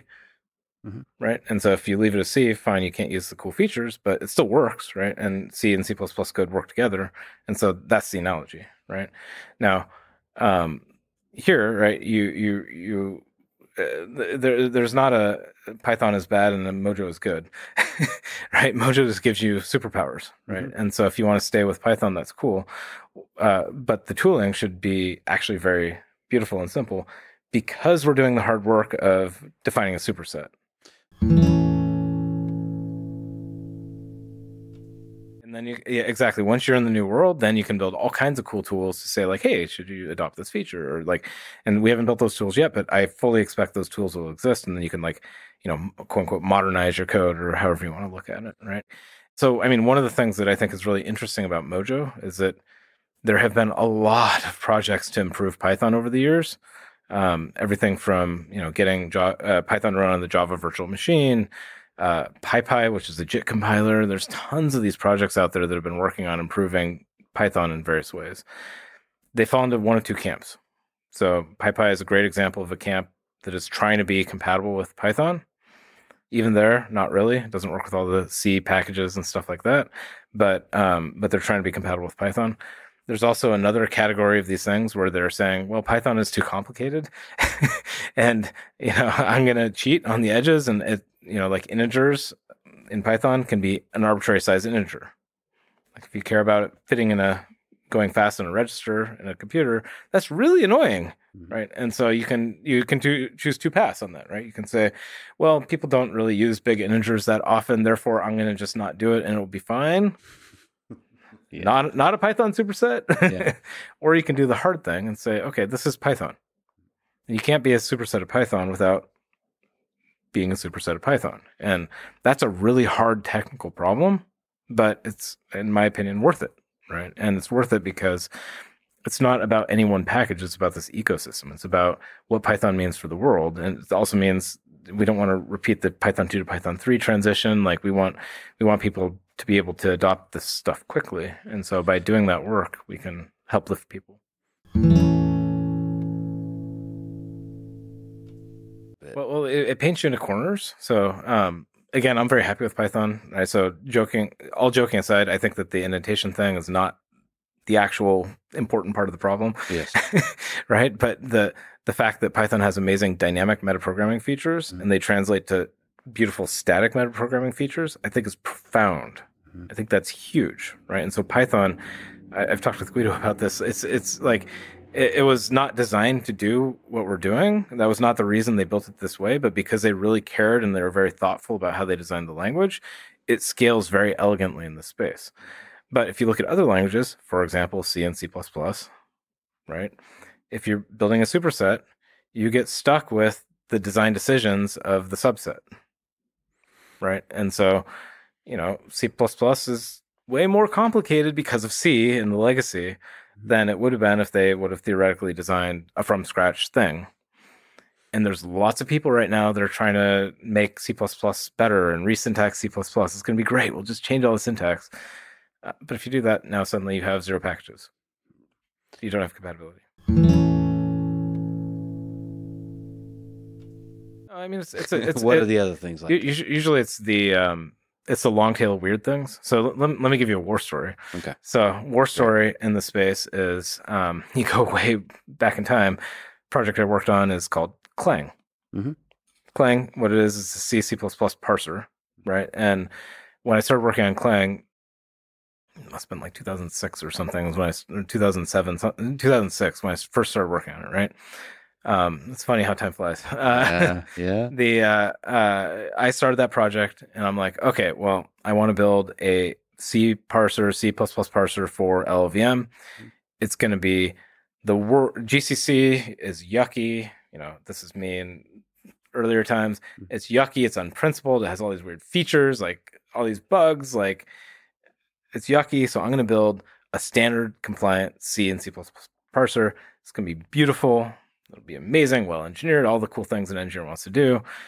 And so I started implementing and building it out. And then I got to include standard.io.h. Mm-hmm. And all of the headers in the world use all the GCC stuff. Mm-hmm. Okay. Yeah. And so again, come back away from theory back to reality, right? I was at a fork on the road. I could have built an amazingly beautiful academic thing that nobody would ever use. Or I could say, well, it's yucky in various ways. All these design mistakes, accents of history, the legacy. At that point, GCC was like over 20 years old, which, by the way, now LLVM's over 20 years old, right? And so it's funny how time catches up to you, right? And so you say, okay, well, what is easier, right? I mean, as an engineer, it's actually much easier for me to go implement long tail compatibility, weird features, even if they're distasteful, and just do the hard work and like figure it out, reverse engineer it, understand what it is, write a bunch of test cases, like try to understand the behavior. It's way easier to do all that work as an engineer than it is to go talk to all C programmers and argue with them and try to get them to rewrite their code. Yeah. Right. And because that breaks a lot more things. Yeah. And you have realities like nobody actually even understands how the code works because it was written by the person who quit 10 years ago. Right. And so this software is kind of frustrating that way, but that's how the world works. Right? Yeah. Unfortunately, it can never be this perfect, beautiful thing. Well, there are occasions in which you get a build, like, you invent a new data structure or something like that, or there's this beautiful algorithm that just like makes you super happy. And I love that moment. But when you're working with people, and you're working with code and dusty deck code bases and things like this, right? It's not about what's theoretically beautiful. It's about what's practical, what's real, what people will actually use. And I don't meet a lot of people that say, I want to rewrite all my code just for the sake of it. Mm-hmm.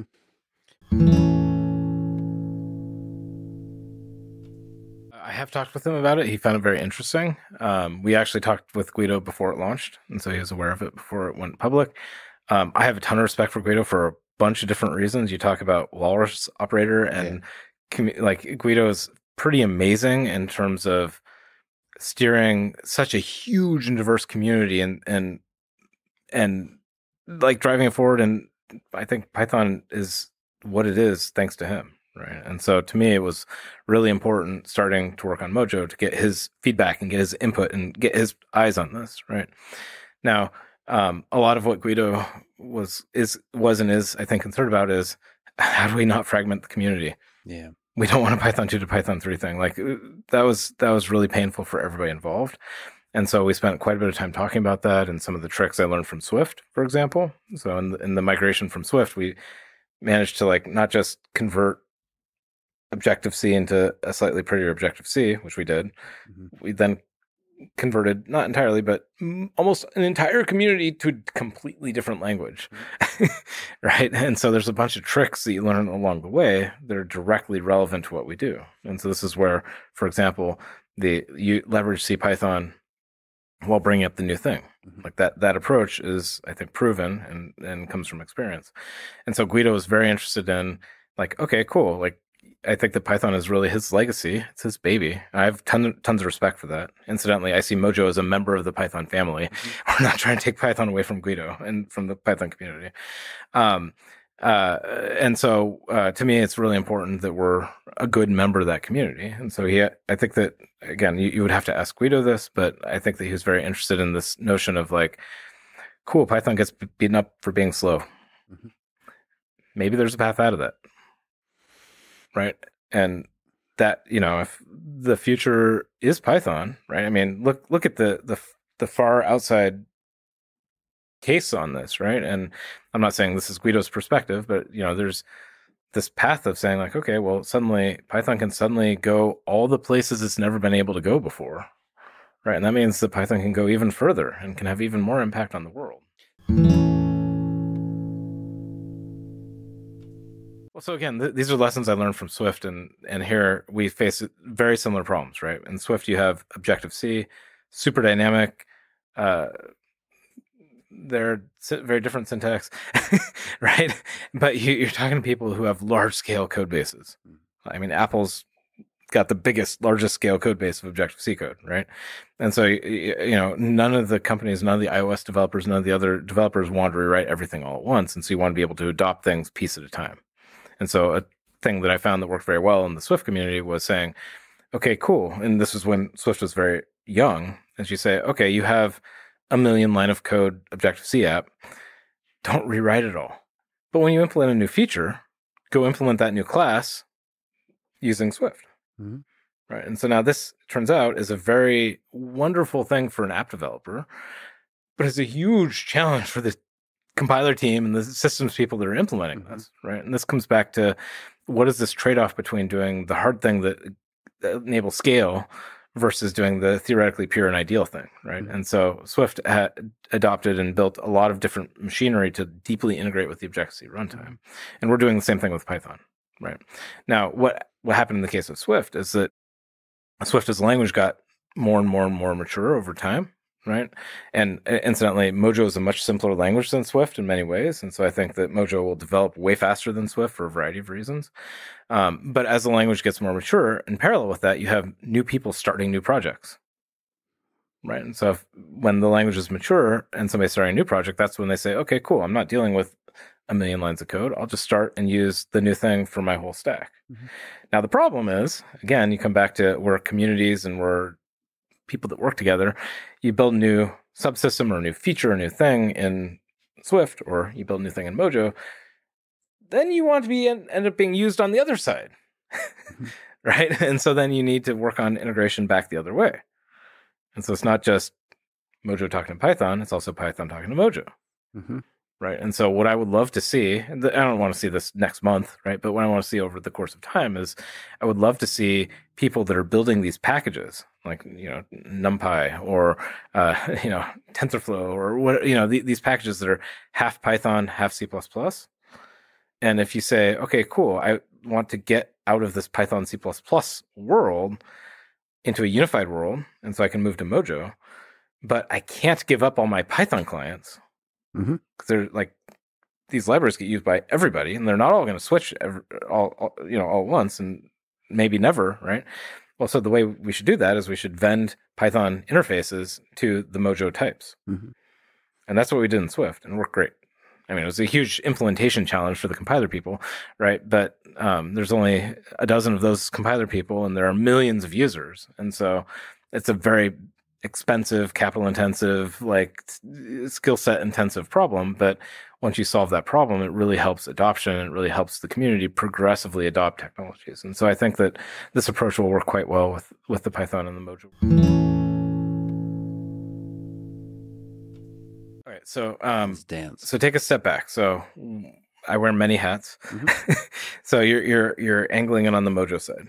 Yes. Mojo is a programming language, and so it can help solve the C++ Python feud that's happening. The fire emoji got me. I'm sorry. We should be talking modular. Yes. Okay. So the fire emoji is amazing. I love it. It's a big deal. The other side of this is the fire emoji is in service of solving some big AI problems. Yes. Right. And so the big AI problems are, again, this fragmentation, this hardware nightmare, this explosion of new potential, but that's not getting felt by the industry. Right. And so when you look at how does the modular engine help TensorFlow and PyTorch, right, it's not replacing them. Right. In fact, when I talk to people, again, they don't like to rewrite all their code. You have people that are using a bunch of PyTorch, a bunch of TensorFlow. They have models that they've been building over the course of many years. Right. And when I talk to them, there's a few exceptions, but generally they don't want to rewrite all their code, right? And so what we're doing is we're saying, okay, well, you don't have to rewrite all your code. What happens is the modular engine goes in there and goes underneath TensorFlow and PyTorch. It's fully compatible, and it just provides better performance, better predictability, better tooling. It's a better experience that helps lift TensorFlow and PyTorch and make them even better. I love Python. I love TensorFlow. I love PyTorch, right? This is about making the world better because we need AI to go further. So, I mean, again, it depends. So if you care about performance, then writing it in Mojo is going to be way better than writing it in Python. But if you look at LLM companies, for example, so you look at OpenAI, rumored, and you look at many of the other folks that are working on many of these LLMs and other innovative machine learning models. On the one hand, they're innovating in the data collection and the model, billions of parameters and the model architecture and the RLHF and the all the cool things that people are talking about. But on the other hand, they're spending a lot of time writing CUDA kernels, right? And so you say, wait a second, how much faster could all this progress go if they were not having to handwrite all these CUDA kernels, right? And so there are a few technologies that are out there, and people have been working on this problem for a while, and they're trying to solve subsets of the problem, again, kind of fragmenting the space. And so what Mojo provides for these kinds of companies is the ability to say, cool, I can have a unifying theory, right? And again, the better together, the unifying theory, the the 2-world problem or the 3-world problem or the n-world problem. Like this is the thing that is slowing people down. And so as we help solve this problem, I think it'll be very helpful for making this whole cycle go faster. Yeah, well, so, okay. I mean, I think there's a couple of different things. So actually, I left Apple back in 2017, like January 2017. So it's been a number of years that I left Apple. And the reason I left Apple was to do AI. Okay, so, and again, I won't comment on Apple and AI, but the at the time, right, I wanted to get into and understand the technology, understand the applications, the workloads. And so I was like, okay, I'm going to go dive deep into applied and AI and then the technology underneath it, right? I found myself at Google. And that was like when TPUs were waking up. Exactly. And so I found myself at Google, and Jeff Dean, who's a rock star, as you know, right? And in 2017, TensorFlow is like really taking off and doing incredible things. And I was attracted to Google to help them with the TPUs, right? And TPUs are an innovative hardware accelerator platform. Have now, I mean, I think proven massive scale and like done incredible things, right? And so one of the things that this led into is a bunch of different projects, which I'll skip over, right? One of which was this Swift for TensorFlow project, right? And so that project was a research project. And so the idea of that is say, okay, well, let's look at innovative new programming models where we can get a fast programming language, we can get automatic differentiation into the language. Let's push the boundaries of these things in a research setting, right? Now, that project, I think, lasted 2-3 years. There's some really cool outcomes of that. So one of the things that's really interesting is I published a talk at an LLVM conference in 2018. Again, this seems like so long ago, about graph program abstraction, which is basically the thing that's in PyTorch 2. And so PyTorch 2, with all this Dynamo Rio thing, it's all about this graph program abstraction thing from Python bytecodes. And so a lot of the research that was done ended up pursuing and going out through the industry and influencing things. And I think it's super exciting and awesome to see that. But the Swift for TensorFlow project itself did not work out super well. And so there's a couple of different problems with that. One of which is that you may have noticed Swift is not Python. There's a few people that write Python code. Yes. And so it turns out that all of ML is pretty happy with Python. It's actually a problem. Well, and so if you're saying I'm going to solve a machine learning problem where all the programmers are Python programmers, and you say the first thing you have to do is switch to a different language, well, your new thing may be good or bad or whatever, but if it's a new thing, the adoption barrier is massive. It's still possible. Still possible. Yeah, absolutely. The world changes and evolves, and there's definitely room for new and good ideas, but it just makes it so much harder, right? And so, lesson learned, Swift is not Python, and people are not always in search of like learning a new thing for the sake of learning a new thing. And if you want to be compatible with all the world's code, turns out, meet the world where it is, right? Second thing is that, a lesson learned is that Swift as a very fast and efficient language, kind of like Mojo, but a different take on it still, really worked well with eager mode. And so eager mode is something that PyTorch does, and it proved out really well, and it enables really expressive and dynamic and easy to debug programming. TensorFlow at the time was not set up for that. Let's say that was not. The timing is also important in this world. Yeah. And TensorFlow is a good thing, and it has many strengths. But you could say Swift for TensorFlow is a good idea, except for the Swift and except for the TensorFlow part. Swift because it's not Python, and TensorFlow because it's not. It wasn't set up for eager mode at the time. Yeah, as 1.0. Exactly. Yeah.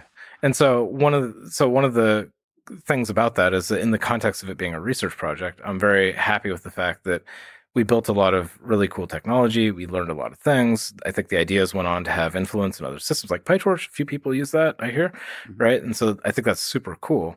And for me personally, I learned so much from it, right? And I think a lot of the engineers that worked on it also learned a tremendous amount. And so, I think that that's just really exciting to see. And I'm sorry that the project didn't work out. I wish it did, of course, right? But it's a research project, and so you're there to learn from it.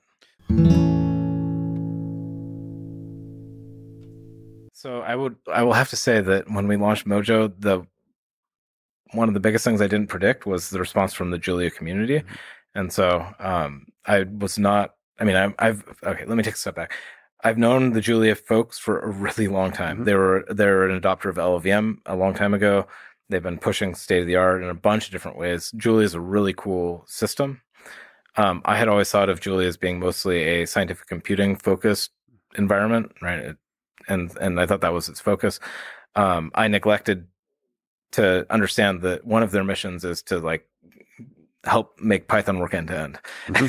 And so I think that was my error for not understanding that. And so I could have been maybe more sensitive to that. But there's major differences between what Mojo is doing and what Julia is doing. So as you say, Julia is not Python. Right. And so one of the things that a lot of the Julia people came out and said is like, okay, well, if we put a ton of more energy and ton more money or engineering or whatever into Julia, maybe that would be better than starting Mojo, right? Well, I mean, maybe that's true, but it still wouldn't make Julia into Python. So if you work backwards from the goal of let's build something for Python programmers without requiring them to relearn syntax, then Julia just isn't there, right? I mean, that's a different thing, right? And so if you anchor on I love Julia and I want Julia to go further, then you can look at it from a different lens. But the lens we were coming at was, hey, everybody is using Python. The syntax isn't broken. Let's take what's great about Python and make it even better. And so it's just a different starting point. So I think Julia is a great language. The community is a lovely community. They're doing really cool stuff, but it's just a slightly different angle.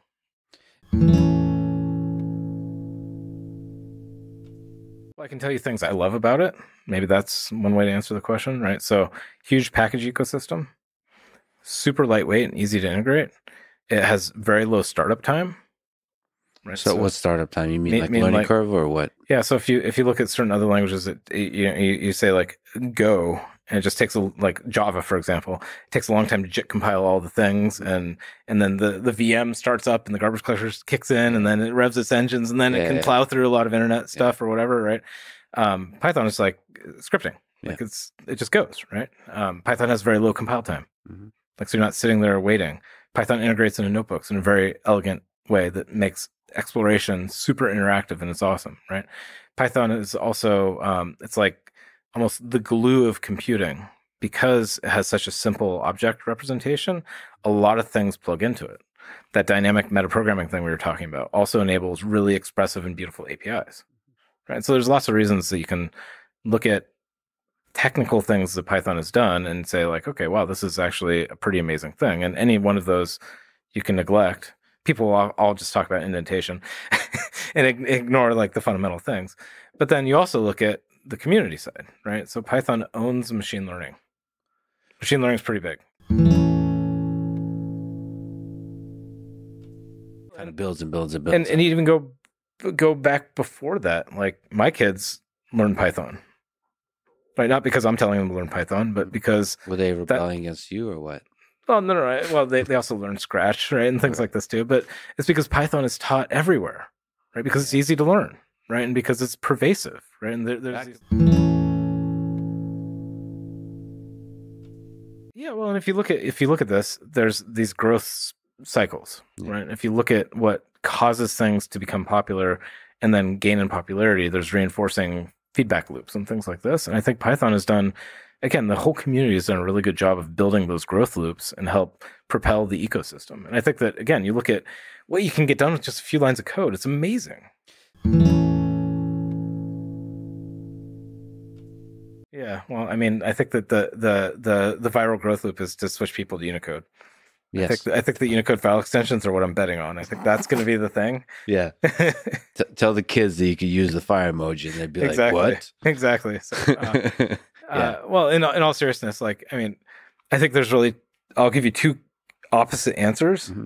One is, I hope if it's useful, if it solves problems, and if people care about those problems being solved, they'll adopt the tech. Right. That's kind of the simple answer. And when you're looking to get tech adopted, the question is it solving an important problem people need solved? And is the adoption cost low enough that they're willing to make the switch and cut over and do the pain up front so that they can actually do it, right? And so hopefully Mojo will be that for a bunch of people. And, people building these hybrid packages are suffering. It's really painful. And so I think that we have a good shot of helping people. But the other side is like, it's okay if people don't use Mojo. Like, it's not my job to say, like, everybody should do this. Like, I'm not saying Python is bad. Like, I hope Python, CPython, like all these implementations, because the Python ecosystem is not just CPython. It's also a bunch of different implementations with different trade-offs. And this ecosystem is really powerful and exciting, as are other programming languages. It's not like TypeScript or something is going to go away, right? And so there's not a winner-take-all thing. And so I hope that Mojo is exciting and useful to people, but if it's not, that's also fine. Well, so you talk about dopamine hit. And so, again, humans are not one thing. And some people love rewriting their code and learning new things and throwing themselves in the deep end and trying out a new thing. In my experience, most people don't. Like, they're too busy. They have other things going on. By number, most people don't like this. I want to rewrite all my code. But even those people, the too busy people, the people that don't actually care about the language, that just care about getting stuff done, those people do like learning new things, right? Yeah. And so you talk about the dopamine rush of 10x faster. Wow, that's cool. I want to do that again. Well, it's also like, here's the thing I've heard about in a different domain, and now I don't have to rewrite all my code. I can learn a new trick, right? Well, that's called growth, And so one thing that I think is cool about Mojo, and again, those will take a little bit of time for example, the blog posts and the books and like all that kind of stuff to develop, and the language needs to get further along. But what we're doing, you talk about types, like you can say, look, you can start with the world you already know, and you can progressively learn new things and adopt them where it makes sense. And if you never do that, that's cool. You're not a bad person. If you get really excited about it and want to go all the way in the deep end and want to rewrite everything and like whatever, that's cool, right? But I think the middle path is actually the more likely one, where it's you come out with a new idea and you discover, wow, that makes my code way simpler, way more beautiful, way faster, way whatever. And I think that's what people like. Now, if you fast forward and you said like 10 years out, right? I can give you a very different answer on that, which is, I mean, if you go back and look at what computers looked like 20 years ago, every 18 months they got faster for free, right? 2x faster every 18 months. It was like clockwork. It was free, right? You go back 10 years ago and we entered in this world where suddenly we had multi-core CPUs and we had GPUs. And if you squint and turn your head, what a GPU is it's just a many core, very simple CPU thing, kind of, right? And so, and 10 years ago, it was CPUs and GPUs and graphics. Today, we have CPUs, GPUs, graphics, and AI, because it's so important, because the compute is so demanding, because of the smart cameras and the watches and all the different places the AI needs to work in our lives. It's caused this explosion of hardware. And so part of my thesis, part of my belief of where computing goes, if you look out 10 years from now, is it's not going to get simpler. Physics isn't going back to where we came from. It's only going to get weirder from here on out, right? And so to me, the exciting part about what we're building is it's about building that universal platform, which the world can continue to get weird, because again, I don't think it's avoidable, it's physics, but we can help lift people, scale, do things with it, and they don't have to rewrite their code every time a new device comes out. And I think that's pretty cool. And so if Mojo can help with that problem, then I think that it will be hopefully quite interesting and quite useful to a wide range of people, because there's so much potential, and like there's so much, maybe analog computers will become a thing or something, right? And we need to be able to get into a mode where we can move this programming model forward, but do so in a way where we're lifting people and growing them instead of forcing them to rewrite all their code and exploding them. Well, so I mean, the modular engine is all Mojo. So again, come back to like, we're not building Mojo because it's fun. We're building Mojo because we had to solve these accelerators. That's the origin story. But I mean, ones that are currently in Python. Yeah, so I think that a number of these projects will. And so one of the things, again, this is just my best guess, like each of the package maintainers also has, I'm sure, plenty of other things going on. People really don't like rewriting code just for the sake of rewriting code. But sometimes like people are excited about like adopting a new idea. Yeah. It turns out that while rewriting code is generally not people's first thing, it turns out that redesigning something while you rewrite it and using a rewrite as an excuse to redesign can lead to the 2.0 of your thing that's way better than the 1.0.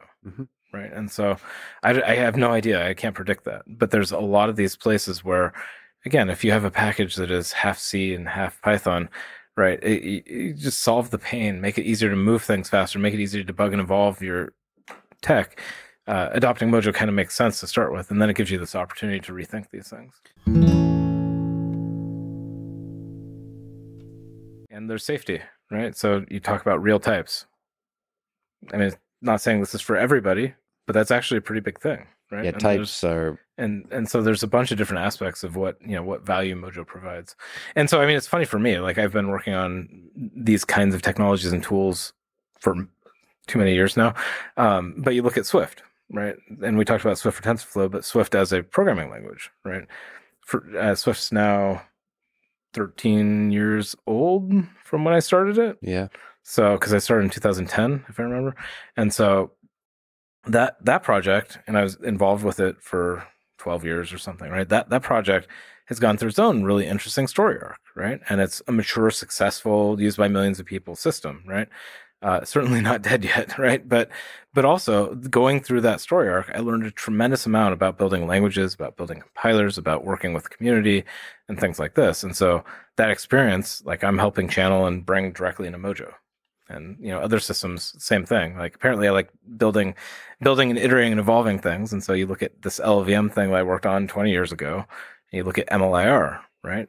And so a lot of the lessons learned in LLVM got fed into MLIR. And I think that MLIR is a way better system than LLVM was. And Swift is a really good system, and it's amazing. But I hope that Mojo will take the next step forward in terms of design.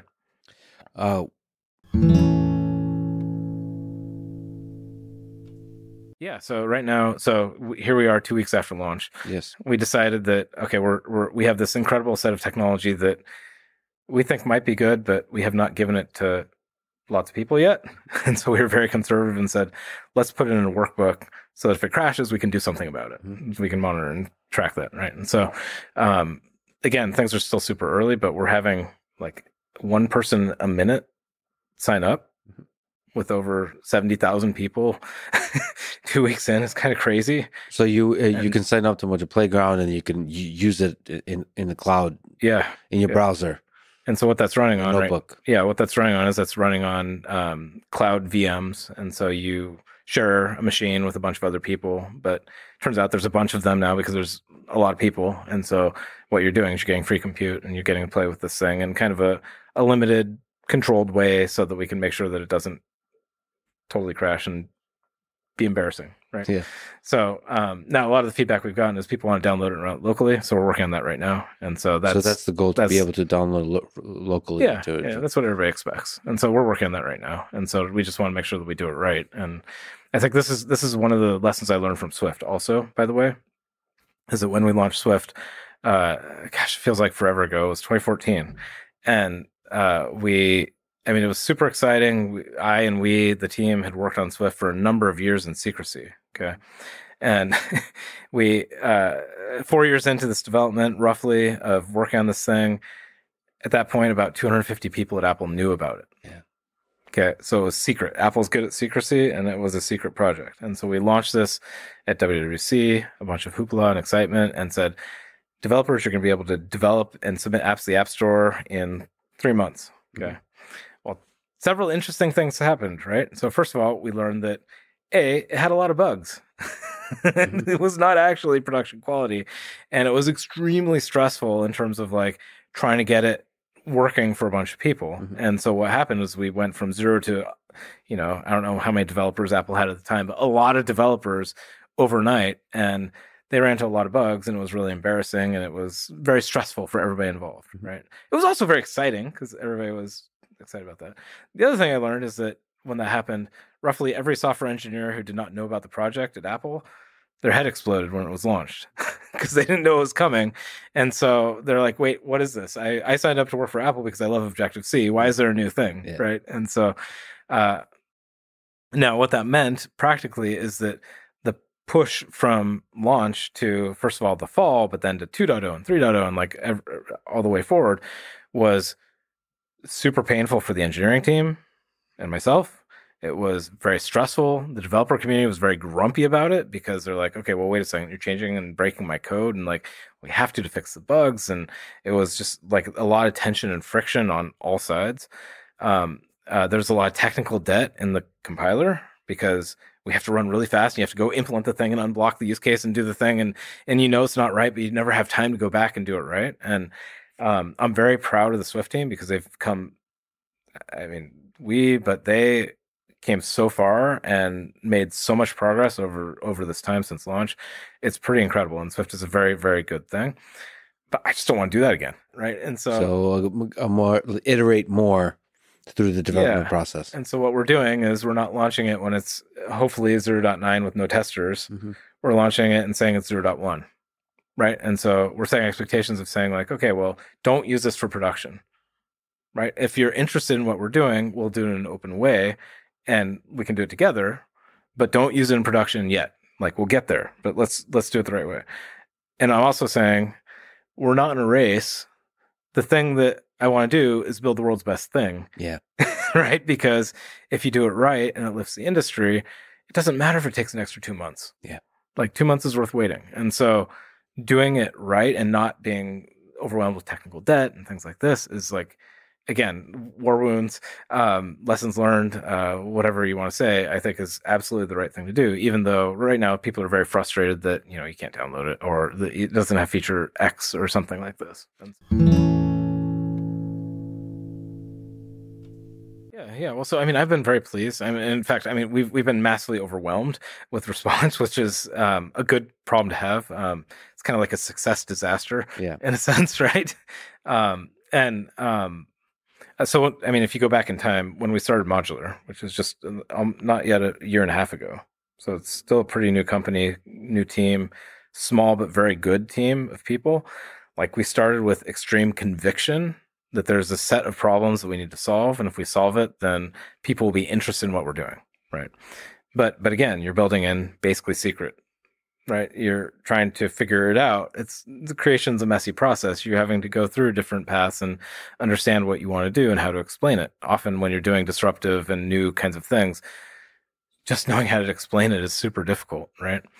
And so when we launched, we hoped people would be excited, but you know, I'm an optimist, but I'm also like, don't want to get ahead of myself. And so when people found out about Mojo, I think their heads exploded a little bit, right? And you know, here's I think a pretty credible team that has built some languages and some tools before, and so they have some lessons learned and are tackling some of the deep problems in the Python ecosystem and giving it the love and attention that it should be getting. And I think people got very excited about that. And so if you look at that, I mean, I think people are excited about ownership and taking a step beyond Rust, right? And there's people that are very excited about that. There's people that are excited about, you know, just like I made Game of Life go 400 times faster, right? And things like that. And that's really cool. There are people that are really excited about okay, I really hate writing stuff in C++. Save me. Like systems engineers, they're like stepping up like, yeah. Yes. And so that's me, by the way. Also, I really want to stop writing C++. But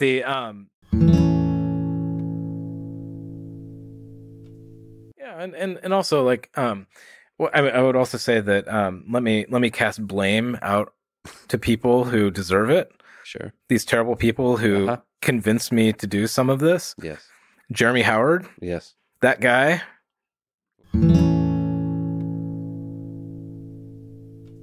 Exactly. Mojo. And so I mean, the first time, so I met Jeremy pretty early on, but the first time I sat up and I'm like, this guy is ridiculous, is when I was at Google and we were bringing up TPUs and we had a whole team of people and there was this competition called Dawn Bench of who can train ImageNet fastest, right? Yes. And Jeremy and one of his researchers crushed Google. Yeah. By not through sheer force of the amazing amount of compute and the number of TPUs and stuff like that he just decided that progressive image resizing was the right way to train the model and fewer epochs faster and make the whole thing go vroom, right? Yep. And I'm like, this guy is incredible, right? And so you can say, anyways, come back to, where's Mojo coming from? Chris finally listened to Jeremy. It's all his fault.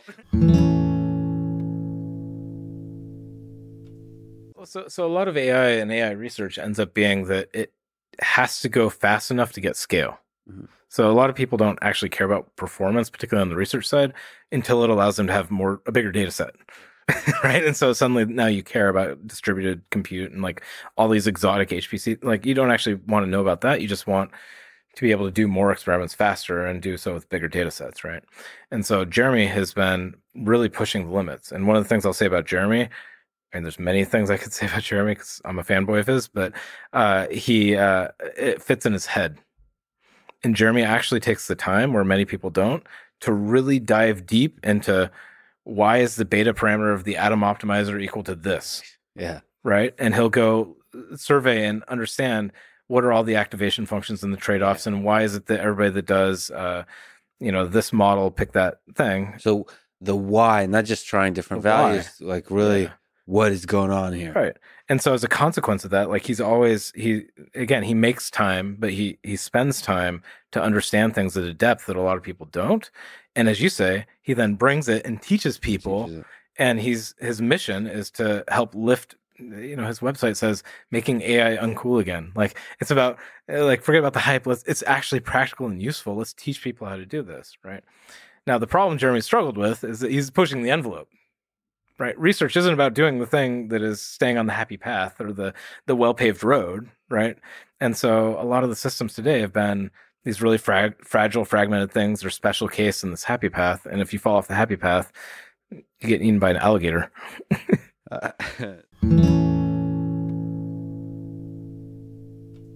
So that's another really interesting problem that I knew about, but I didn't understand how big of a problem it was. Python packaging. A lot of people have very big pain points and a lot of scars with Python packaging. Oh, you mean, so there's several things to say. Building and distributing and managing dependencies and versioning and all this stuff. So from the perspective of if you want to create your own package. Yes. Yeah. And then, or you want to build on top of a bunch of other people's packages and then they get updated and things like this. Now, I'm not an expert in this, so I don't know the answer. I think this is one of the reasons why it's great that we work as a team and there's other really good and smart people involved. But one of the things I've heard from smart people who've done a lot of this is that the packaging becomes a huge disaster when you get the Python and C together. Mm-hmm. And so if you have this problem where you have code split between Python and C, now not only do you have to package the C code, you have to build the C code. C doesn't have a package manager. Right. C doesn't have a dependency versioning management system. Right. And so I'm not experienced in the state of the art and all the different Python package managers, but my understanding is that's a massive part of the problem. And I think Mojo solves that part of the problem directly heads on. Now, one of the things I think we'll do with the community, and this isn't, again, we're not solving all the world's problems at once. We have to be kind of focused to start with, is that I think that we will have an opportunity to reevaluate packaging. Right. And so I think that we can come back and say, okay, well, given the new tools and technologies and the cool things we have that we've built up, because we have not just syntax, but we have an entirely new compiler stack that works in a new way. Maybe there's other innovations we can bring together and maybe we can help solve that problem.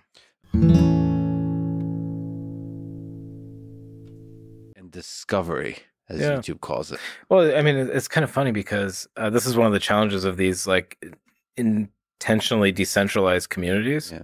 And so I don't know what the right answer is for Python. I mean, there are many people that would, or I don't even know the right answer for Mojo. There are many people that would have much more informed opinions than I do. But it's interesting if you look at this, right? Open source communities. There's Git. Git is a fully decentralized, and anybody can do it any way they want. But then there's GitHub, right? And GitHub, centralized, commercial in that case, right? Thing. Really help pull together and help solve some of the discovery problems and help build a more consistent community. And so maybe there's opportunities for. Yeah, well, I mean, Maybe that's because GitHub doesn't want to replace Google search, right? And I think there is room for specialized solutions to specific problems, but Sure. I don't know. I don't know the right answer for GitHub either. They can go figure that out. But the point is to have an interface that's usable, that's accessible to people of all different skill levels. And so well, and again, like what are the benefit of standards, right? Standards allow you to build these next level up ecosystem, next level up infrastructure, next level up things. And so, again, come back to, I hate complexity. C plus Python is complicated. It makes everything more difficult to deal with. It makes it difficult to port, move code around, work with. All these things get more complicated. And so, I mean, I'm not an expert, but maybe Mojo can help a little bit by helping reduce the amount of C in this ecosystem and make it therefore scalable. Either optionally or progressively. I think so people have very strong opinions on the right word to use. Yeah. I don't know. So I can speculate. So Python is a dynamic language. The way it works is that Python and Objective-C are actually very similar worlds if you ignore syntax. Mm-hmm. And so Objective-C is straight line derived from Smalltalk, a really venerable, interesting language that much of the world has forgotten about, but the people that remember it love it generally. And the way that Smalltalk works is that every object has a dictionary in it, and the dictionary maps from the name of a function or the name of a value within an object to its implementation. And so the way you call a method in Objective-C is you say, go look up, the way I call foo is I go look up foo, I get a pointer to the function back, and then I call it. Mm-hmm. Okay. That's how Python works. Right. And so now the problem with that is that the dictionary within a Python object, all the keys are strings, and it's a dictionary. Yeah. So you can only have one entry per name. You think it's as simple as that? I think it's as simple as that. And so now, why do they never fix this? Like, why do they not change it to not be a dictionary? Why do they not change, like, do other things? Well, you don't really have to in Python because it's dynamic. And so you can say, I get into the function. Now, if I got past an integer, do some dynamic tests for it. If it's a string, go do another thing. There's another additional challenge, which is even if you did support overloading, you're saying, okay, well, here's a version of a function for integers and a function for strings. Well, you'd have, even if you could put it in that dictionary, you'd have to have the caller do the dispatch. Mm-hmm. And so every time you call the function, you'd have to say, like, is it an integer or is it a string? And so you'd have to figure out where to do that test. And so in a dynamic language, overloading is something you don't have to have. So, but now you get into a typed language. And, you know, in Python, if you subscript with an integer, then you get typically one element out of a collection. If you subscript with a range, you get a different thing out, mm-hmm. right? And so often in typed languages, you'll want to be able to express the fact that, cool, I have different behavior depending on what I actually pass into this thing. And if you can model that, it can make it safer and more predictable and faster and like all these things.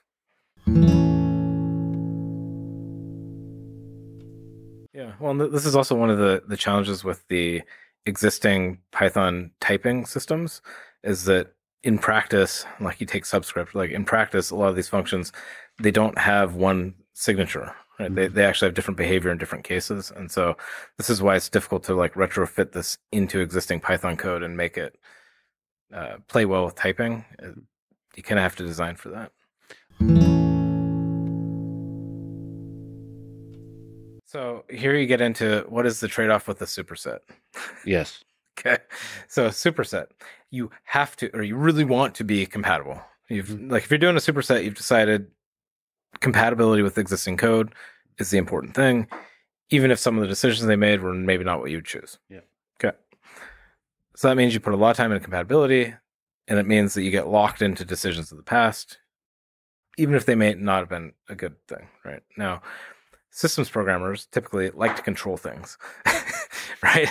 And they want to make sure that, you know, not in all cases, of course, and even systems programmers are not one thing, right? But often you want predictability. And so one of the things that Python has, for example, as you know, is that if you define a variable, you just say x equals 4. I have a variable named x. Now I say some long name equals 17. Print out some long name. Oops, but I typoed it. Mm-hmm. Right. Well, the Python compiler doesn't know in all cases what you're defining and what you're using, and did you typo the use of it or the definition, right? And so for people coming from typed languages, again, I'm not saying they're right or wrong, but that drives them crazy because they want the compiler to tell them you typoed the name of this thing, right? And so what FN does is it turns on, as you say, it's a strict mode. And so it says, okay, well, you have to actually intentionally declare your variables before you use them. That gives you more predictability, more error checking and things like this, but you don't have to use it. And this is a way that Mojo is both compatible, because defs work the same way that defs have always worked, but it provides a new alternative that gives you more control, and it allows certain kinds of people that have a different philosophy to be able to express that and get that. But usually, if you're writing Mojo code from scratch, you'll be using FN. It depends. Again, it depends on your mentality, right? It's not that def is Python and FN is Mojo. Mojo has both, and it loves both, right? It really depends on. FN is just strict. Yeah, exactly. Are you playing around and scripting something out? And is it a one-off throwaway script? Cool. Like Python is great at that. I will still be using FN, but yeah. Well, so I love strictness. Okay. Well, so control, power. You also like suffering, right? Yes. Go hand in hand. How many pull-ups? I've lost count at this. Exactly. At this point. And that's cool. I love you for that. Yeah. And I love other people who like strict things, right? But I don't want to say that that's the right thing, because Python's also very beautiful for hacking around and doing stuff and research and these other cases where you may not want that. Well, so I mean, it's again lessons learned and looking at the ecosystem. It's really, I think it's, if you study some of these languages over time, like the Ruby community, for example. Now, Ruby is a pretty well-developed, pretty established community, but along their path, they really invested in unit testing. So I think that the Ruby community has really pushed forward the state-of-the-art of testing because they didn't have a type system that caught a lot of bugs at compile time, right? And so you can have the best of both worlds. You can have good testing and good types, right, and things like this. But I thought that it was really interesting to see how certain challenges get solved. And in Python, for example, the interactive notebook kind of experiences and stuff like this are really amazing. And if you typo something, it doesn't matter. It just tells you it's fine, right? And so I think that the trade-offs are very different if you're building a large-scale production system versus you're building and exploring in a notebook.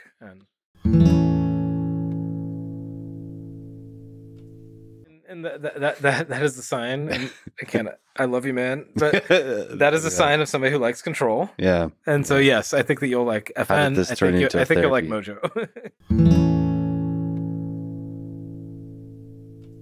So we use the same. We're the same as Python, right? But we implement it in a very different way, right? And so if you look at other languages, like we'll pick on C++, our favorite, right? C++ has a thing called zero-cost exception handling. Okay. So, and this is, in my opinion, something to learn lessons from. It's a nice polite way of saying it.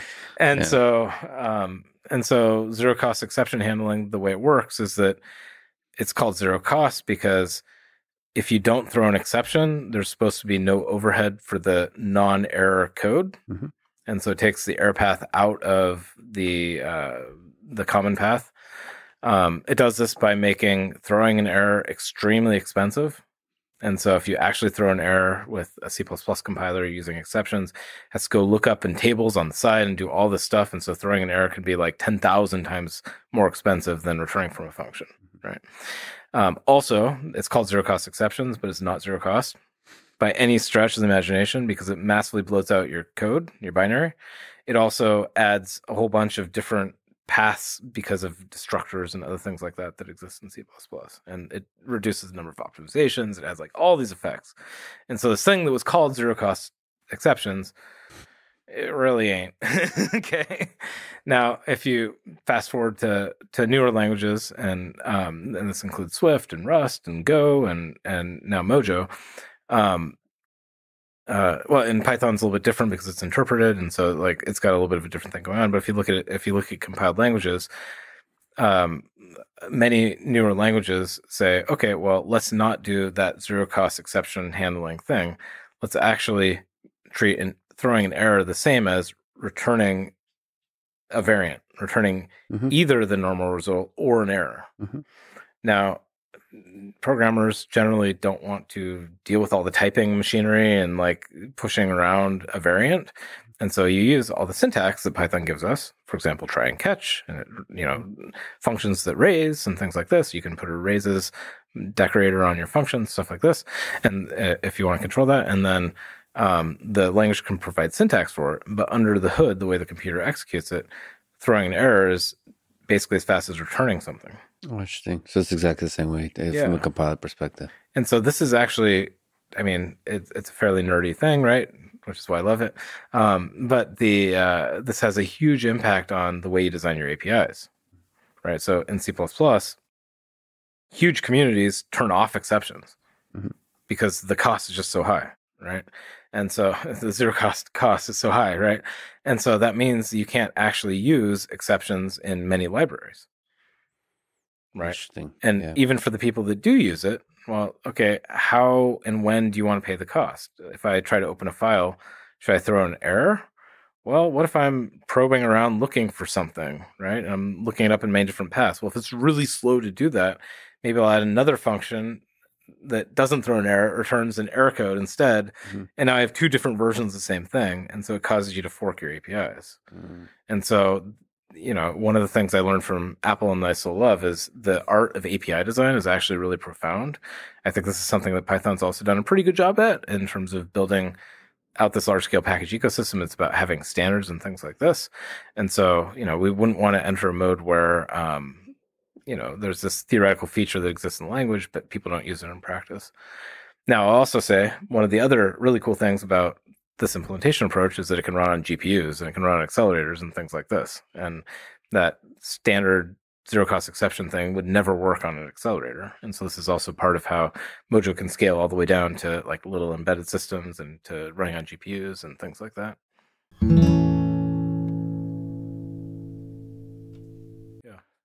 Yeah. So the way to think about it is think about a function that doesn't return anything, just as a simple case, right? And so you have function 1 calls function 2, calls function 3, calls function 4.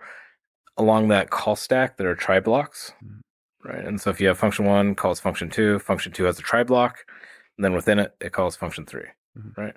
Well, what happens if function 3 throws? Well, actually, start simpler. What happens if it returns? Well, if it returns, it's supposed to go back out and continue executing and then fall off the bottom of the try block and keep going, and all's good.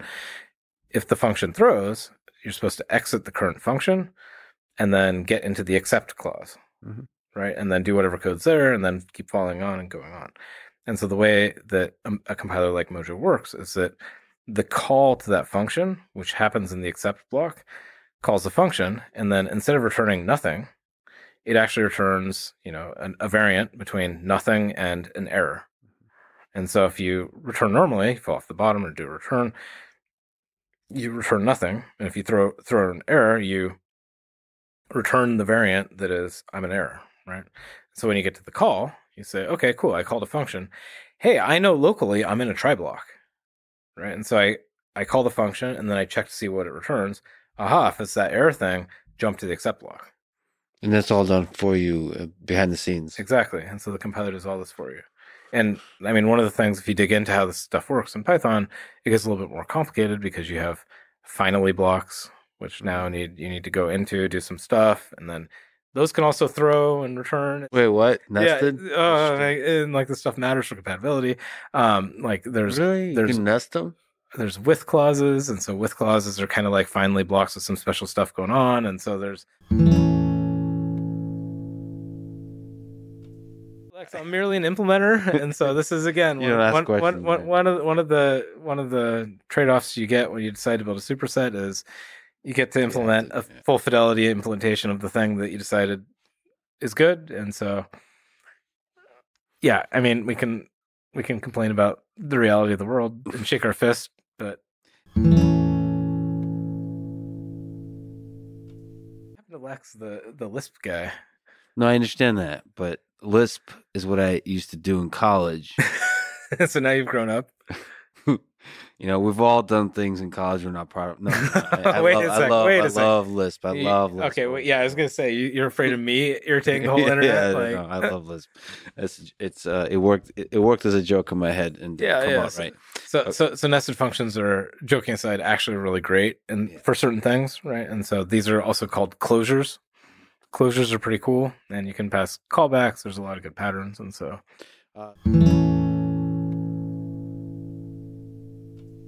This is just a syntactic thing. A syntactic thing. Yeah. Okay, but it's cool still.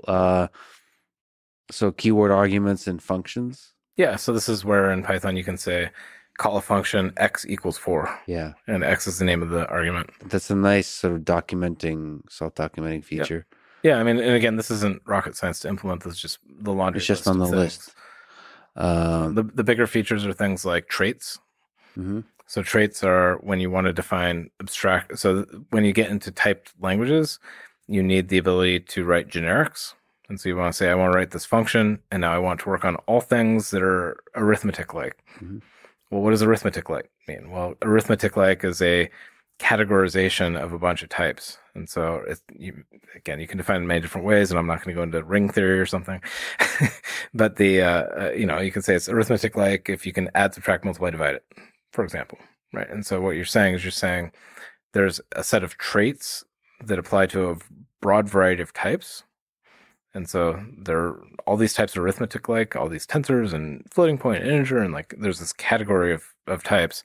And then I can define on an orthogonal axis algorithms that then work against types that have those properties.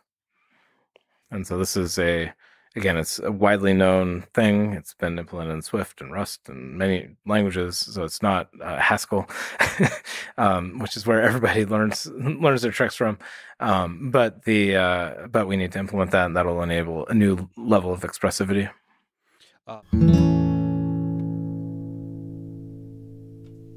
Well, and so this comes back to where Mojo came from and the fact that it's 0.1, right? And so Modular's building an AI stack, right? And an AI stack has a bunch of problems working with hardware and writing high performance kernels and doing this kernel fusion thing I was talking about and getting the most out of the hardware.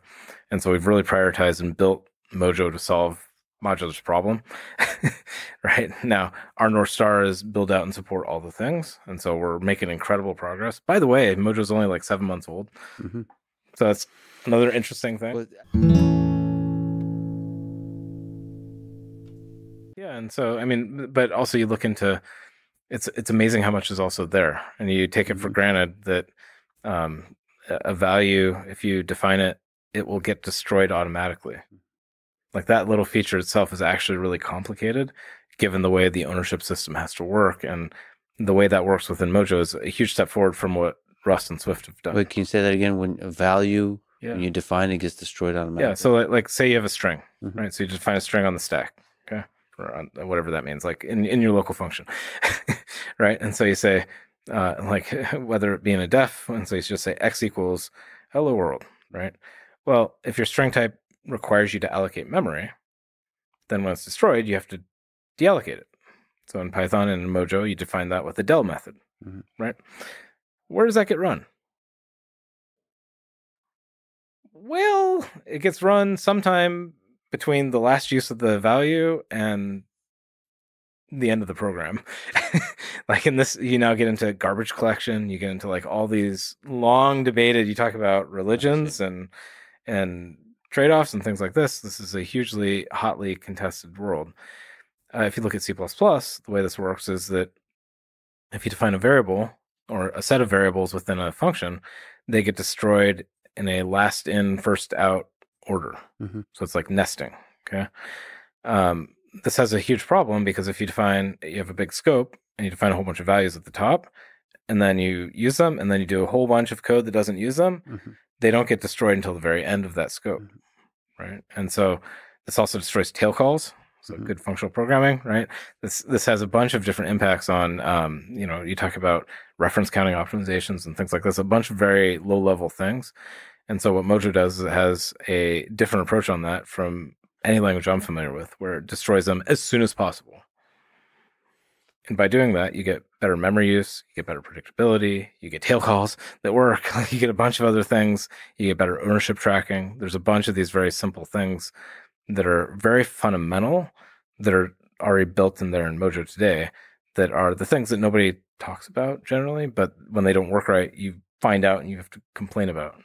Is it trivial to know what's the soonest possible to delete a thing that's not going to be used again? Yeah, well, I mean, it's generally trivial. It's after the last use of it. So if you define X as a string, and then you have some use of X somewhere in your code. Within that scope, you mean? Within the scope that is accessible?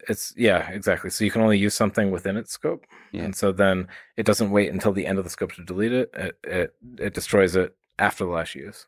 So there's kind of some very ego machine that's just sitting there and deleting. Yeah, and it's all in the compiler, so it's not at runtime, which is also cool. And so and this is actually non-trivial because you have control flow. Yeah, right. And so it gets complicated pretty quickly. And so like getting this right was not. Also, you have to insert delete like in a lot of places. Potentially, yeah, exactly. So the compiler has to reason about this. And this is where, again, it's experience building languages and not getting this right. So again, you get another chance to do it and you get basic things like this right.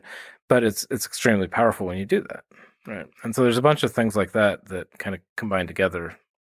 And this comes back to you get a chance to do it the right way, and make sure that every brick you put down is really good so that when you put more bricks on top of it, they stack up to something that's beautiful. Well, so, I mean, let me give you another example of this. Python has a feature called async await. Mm-hmm. So it's a new feature. I mean, in the long arc of Python history, it's a relatively new feature, right, that allows way more expressive asynchronous programming. Mm-hmm. Okay. Again, this is Python's a beautiful thing, and they did things that are great for Mojo for completely different reasons. The reason the async await got added to Python, as far as I know, is because Python doesn't support threads. Okay, and so Python doesn't support threads, but you want to work with networking and other things like that can block. I mean, Python does support threads; it's just not its strength, and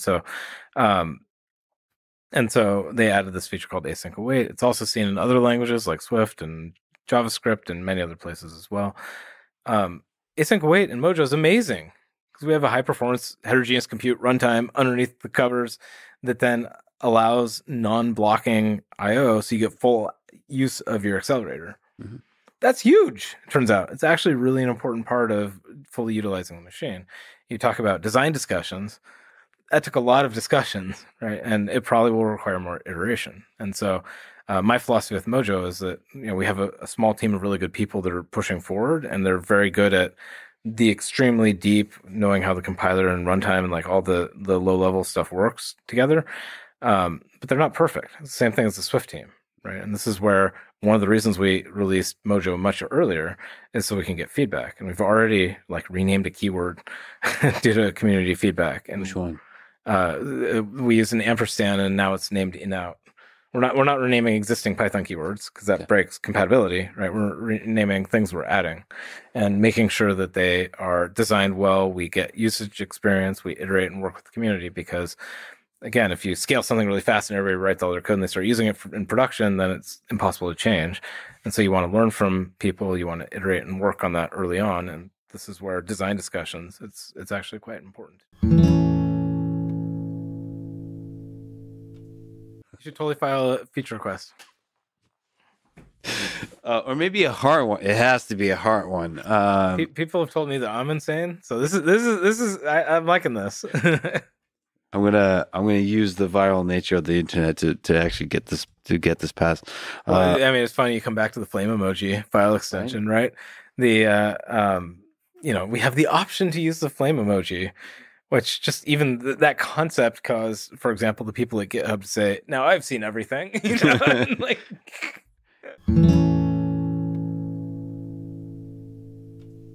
I think the world is ready for this stuff, right? And so, when we have a package manager, we'll clearly have to innovate by having the compiled package thing be the little box with the bow on it, right? I mean, it has to be done.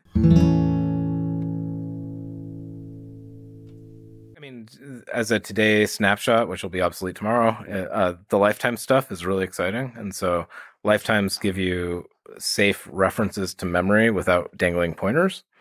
And so this has been done in languages like Rust before. And so we have a new approach, which is really cool. I'm very excited about that. That'll be out to the community very soon. The traits feature is really a big deal. And so that's blocking a lot of API design. And so there's that. I think that's really exciting. A lot of it is these kind of table stakes features. One of the things that is, again, also lessons learned with Swift is that programmers in general like to add syntactic sugar. Mm-hmm. And so it's like, oh, well, this annoying thing, like in Python, you have to spell unbar add. Why can't I just use plus? Mm-hmm. Def plus, come on. Why can't I just do that, right? And so trivial bit of syntactic sugar, it makes sense. It's beautiful. It's obvious. We're trying not to do that. And so for two different reasons, one of which is that, again, lesson learned with Swift. Swift has a lot of syntactic sugar, which may be a good thing, maybe not. I don't know. But because it's such an easy and addictive thing to do, sugar like makes your blood get crazy, right? Like the community will really dig into that and want to do a lot of that. And I think it's very distracting from building the core abstractions. The second is we want to be a good member of the Python community, right? And so we want to work with the broader Python community. And yeah, we're pushing forward a bunch of systems programming features and we need to build them out to understand them. But once we get a long ways forward, I want to make sure that we go back to the Python community and say, okay, let's do some design reviews. Let's actually talk about this stuff. Let's figure out how we want this stuff all to work together. And syntactic sugar just makes all that more complicated. So.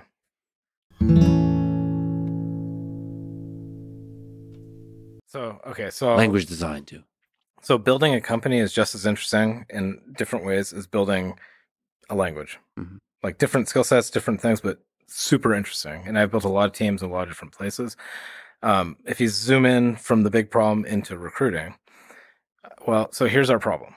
Okay. I'll be very straightforward about this. We started Modular with a lot of conviction about we understand the problems, we understand the customer pain points. We need to work backwards from the suffering in the industry. And if we solve those problems, we think it'll be useful for people. But the problem is that the people we need to hire, as you say, are all these super specialized people that have jobs at big tech worlds, right? And I don't think we have product market fit in the way that a normal startup does. We don't have product market fit challenges because right now everybody's using AI and so many of them are suffering and they want help. Mm-hmm. And so again, we started with strong conviction. Now, again, you have to hire and recruit the best, and the best all have jobs. Mm-hmm. And so what we've done is we said, okay, well, let's build an amazing culture. Start with that. That's usually not something a company starts with. Usually you hire a bunch of people and then people start fighting and it turns into a gigantic mess. Mm-hmm. And then you try to figure out how to improve your culture later. My co-founder, Tim, in particular, is super passionate about making sure that that's right. And we've spent a lot of time early on to make sure that we can scale. Can you comment, sorry, before we get to the second, what makes for a good culture? So, I mean, there's many different cultures, and I have learned many things from many different people. Several very unique, almost famously unique cultures. And some of them I learned what to do, and some of them I learned what not to do. Yep. Okay. And so we want an inclusive culture. I believe in like amazing people working together. Mm-hmm. And so I've seen cultures where you have amazing people and they're fighting each other. I see amazing people and they're told what to do. Mm-hmm. Like, thou shalt line up and do what I say. It doesn't matter if it's the right thing. Do it. Mm-hmm. Right. And neither of these is and I've seen people that have no direction. They're just kind of floating in different places and they want to be amazing. They just don't know how. And so a lot of it starts with have a clear vision. Right. And so we have a clear vision of what we're doing. And so I kind of grew up at Apple in my engineering life. Right. And so a lot of the Apple DNA rubbed off on me. My co-founder, Tim, also is like a strong product guy. And so what we learned is, I was taught at Apple that you don't work from building cool technology. You don't work from like come up with a cool product and think about the features that you'll have in the big checkboxes and stuff like this. Because if you go talk to customers, they don't actually care about your product. They don't care about your technology. What they care about is their problems, mm-hmm. right? And if your product can help solve their problems, well, hey, they might be interested in that, mm-hmm. right? And so if you speak to them about their problems, if you understand and you have compassion, you understand what people are working with, then you can work backwards to building an amazing product. So the vision starts by defining the problem. And then you can work backwards in solving technology. Got it. And at Apple, like it's, I think, pretty famously said that, for every, there's 100 no's for every yes. I would refine that to say that there's 100 not yets for every yes. Yeah. But famously, if you go back to the iPhone, for example, right, the iPhone 1, many people laughed at it because it didn't have 3G, it didn't have copy and paste, right? And then a year later, okay, finally it has 3G, but it still doesn't have copy and paste. It's a joke. Nobody will ever use this product, blah, blah, blah, blah, blah, blah, blah, right? Well, year 3, it had copy and paste, and people stopped talking about it, right? Yeah. and so being laser focused and having conviction and understanding what the core problems are and giving the team the space to be able to build the right tech is really important. Also, you come back to recruiting, you have to pay well, right? So we have to pay industry leading salaries and have good benefits and things like this. That's a big piece. We're a remote first company. And so we have to, so remote first has a very strong set of pros and cons. On the one hand, you can hire people from wherever they are, and you can attract amazing talent, even if they live in strange places or unusual places. On the other hand, you have time zones. On the other hand, you have everybody on the internet will fight if they don't understand each other. And so we've had to learn how to have a system where we actually fly people in and we get the whole company together periodically. And then we get work groups together and we plan and execute together. And so when the pandemic first hit, I'm curious about your experience too. The first thing I missed was having whiteboards. Yeah. Right. Those design discussions where I can high intensity, work through things, get things done, work through the problem of the day, understand where you're on, figure out and solve the problem and move forward. Yeah. But we figured out ways to work around that now with, all these screen sharing and other things like that we do. The thing I miss now is sitting down at a lunch table with the team. Yeah. The spontaneous things like those, the coffee bar things, yeah. and the bumping into each other and getting to know people outside of the transactional solve a problem over Zoom thing. Well, being in person is a very different thing. It's worth it, but you can't always do it. And so again, we're still learning, and we're all still learning as humanity with this new reality, right? But what we found is that getting people together, whether it be a team or the whole company or whatever, is worth the expense because people work together and are happier after that. It just there's a massive period of time where you go out and things start getting frayed, pull people together, and then you realize that we're all working together. We see things the same way. We work through the disagreement or the misunderstanding. We're talking across each other, and then you work much better together. And so things like that I think are really quite important. Yeah, well, so there's lots of interesting people, as you can tell. I'm hard to deal with too. But you're one of the most lovable people. So there's different philosophies in building teams. For me, and so some people say hire 10x programmers, and that's the only thing that whatever that means, right? What I believe in is building well-balanced teams that have people that are different in them. Mm-hmm. If you have all generals and no troops, or all troops and no generals, or you have all people that think in one way and not the other way, what you get is a very biased and skewed and weird situation where people end up being unhappy. And so what I like to do is I like to build teams of people where they're not all the same. We do have teams and they're focused on runtime or compiler, GPU or accelerator or whatever the speciality is, but people bring a different take and have a different perspective. And I look for people that complement each other. And particularly if you look at leadership teams and things like this, you don't want everybody thinking the same way. You want people bringing different perspectives and experiences. And so I think that's really important. Oh, so many. One of the things I love about, so Modular is the first company I built from scratch. One of the first things that was profound was I'm not cleaning up somebody else's mess. Mm-hmm. Right. And so if you look at, and that's liberating to some degree. It's super liberating. And also many of the projects I've built in the past have not been core to the product of the company. Mm-hmm. Swift is not Apple's product. Mm-hmm. Right. MLIR is not Google's revenue machine or whatever, right? It's not, it's important, but it's like working on the accounting software for, the retail giant or something, right? It's like enabling infrastructure and technology. And so at Modular, the tech we're building is here to solve people's problems. Like, it is directly the thing that we're giving to people. And so this is a really big difference. And what it means for me as a leader, but also for many of our engineers, is they're working on the thing that matters. And that's actually pretty, I mean, again, for compiler people and things like that, that's usually not the case, right? And so that's also pretty exciting and quite nice. But the one of the ways that this manifests is it makes it easier to make decisions. And so one of the challenges I've had in other worlds is it's like, okay, well, community matters somehow for the goodness of the world, like, or open source matters theoretically, but I don't want to pay for a t-shirt. Yeah. Right. Or some swag. Like, well, t-shirts cost $10 each. You can have 100 t-shirts for $1,000. To a megacorp, $1,000 is uncountably, can't count that low.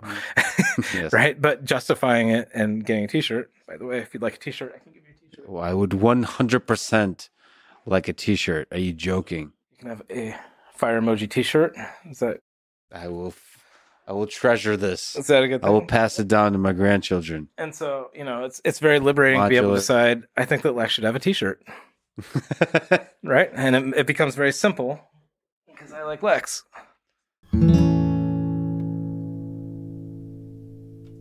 Yeah, well, so I don't know where it all goes. Yeah.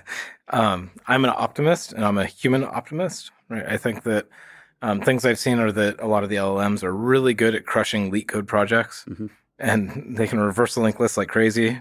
Well, it turns out there's a lot of instances of that on the internet, and it's a pretty stock thing. And so if you want to see standard questions answered, LLMs can memorize all the answers, and that can be amazing. And also they do generalize out from that, and so there's good work on that. But I think that in my experience, building something like you talk about Mojo, or you talk about these things, or you talk about building an applied solution to a problem, it's also about working with people. It's about understanding the problem. What is the product that you want to build? What are the use cases? What are the customers? You can't just go survey all the customers because they'll tell you that they want a faster horse. Maybe they need a car, right? And so a lot of it comes into, I don't feel like we have to compete with LLMs. I think they'll help automate a ton of the mechanical stuff out of the way. And just like, I think we all try to scale through delegation and things like this, delegating rote things to an LLM, I think is an extremely valuable and approach that will help us all scale and be more productive. So I do lead an AI company, so maybe there will be a Mojo LLM at some point. But if your question is like, how do we make a language to be suitable for LLMs? Yeah. I think that the cool thing about LLMs is you don't have to, right? And so if you look at what is English or any of these other terrible languages that we as humans deal with on a continuous basis, they're never designed for machines. And yet they're the intermediate representation. They're the exchange format that we humans use to get stuff done, right? And so these programming languages, they're an intermediate representation between the human and the computer, or the human and the compiler, roughly, right? And so I think the LLMs will have no problem learning whatever keyword we pick. Well, I'm a human optimist. I'm also an LLM optimist. I think that we'll solve that problem. We'll solve it. Yeah. But you look at that and you say, okay, well, reducing the rote thing, right? It turns out compilers are very particular, and they really want things. They really want the indentation to be right. They really want the colon to be there on your else, or else it'll complain, right? I mean, compilers can do better at this, but LLMs can totally help solve that problem. And so I'm very happy about the new predictive coding and Copilot type features and things like this, because I think it'll all just make us more productive. I mean, you could do that. Yeah, absolutely. I mean, I think that'd be interesting. Is that wise? Well, I mean, it would be very expensive. So compilers run fast and they're very efficient, and LLMs are currently very expensive. There's on-device LLMs and there's other things going on, and so maybe there's an answer there. I think that one of the things that I haven't seen enough of is that, so LLMs to me are amazing when you tap into the creative potential of the hallucinations, right? And so if you're doing creative brainstorming or creative writing or things like that, the hallucinations work in your favor. if you're writing code that has to be correct because you're going to ship it in production, then maybe that's not actually a feature. And so I think that there has been research and there has been work on building algebraic reasoning systems and kind of like figuring out more things that feel like proofs. Mm-hmm. And so I think that there could be interesting work in terms of building more reliable at scale systems, and that could be interesting. But if you chase that rabbit hole down, the question then becomes, how do you express your intent to the machine? And so maybe you want an LLM to provide the spec, but you have a different kind of net that then actually implements the code. Well, so I've thought a lot about it, and there's a lot of different parts to this problem, everything from job displacement to Skynet, things like this. And so you can zoom into subparts of this problem. I'm not super optimistic about AGI being solved next year. I don't think that's going to happen personally. Sure. It's huge. like there's some kind of transitionary period. You're thinking. Well, I mean, there's a couple of things going on there. One is I'm sure GPT-5 and 7 and 19 will be also huge leaps. They're also getting much more expensive to run. Mm-hmm. And so there may be a limiting function in terms of just expense on the one hand and train. Like that could be a limiter that slows things down. But I think the bigger limiter is outside of like Skynet takes over, and I don't spend any time thinking about that because if Skynet takes over and kills us all, then I'll be dead. So I don't worry about that. So, I mean, that's just, okay, I have other things to worry about. I'll just focus on, I'll focus and not worry about that one. But I think that the other thing I'd say is that AI moves quickly, but humans move slowly and we adapt slowly. And so what I expect to happen is just like any technology diffusion, like the promise and then the application takes time to roll out. Mm-hmm. And so I think that I'm not even too worried about autonomous cars defining away all the taxi drivers.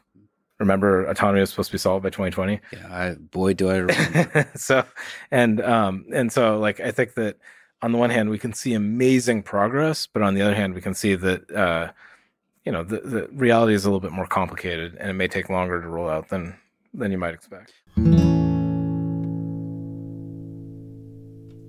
Well, and so and there I think it depends on, are you an optimist or a pessimist, or a masochist?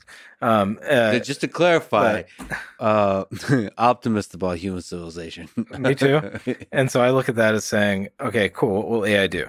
Right. And so some people say, oh my God, is it going to destroy us all? How do we prevent that? I kind of look at it from is it going to unlock us all? Right. You talk about coding. Is it going to make it so I don't have to do all the repetitive stuff? Well, suddenly that's a very optimistic way to look at it. And you look at what a lot of these technologies have done to improve our lives, and I want that to go faster.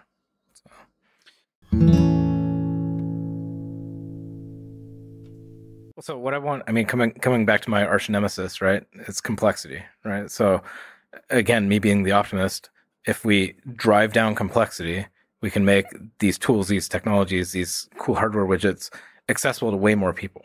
Right. And so what I'd love to see is more personalized experiences, more things, the research getting into production instead of being lost at NeurIPS. Right. And like these things that impact people's lives by entering products. And so one of the things that I'm a little bit concerned about is right now, the big companies are investing huge amounts of money and are driving the top line of AI capability forward really quickly.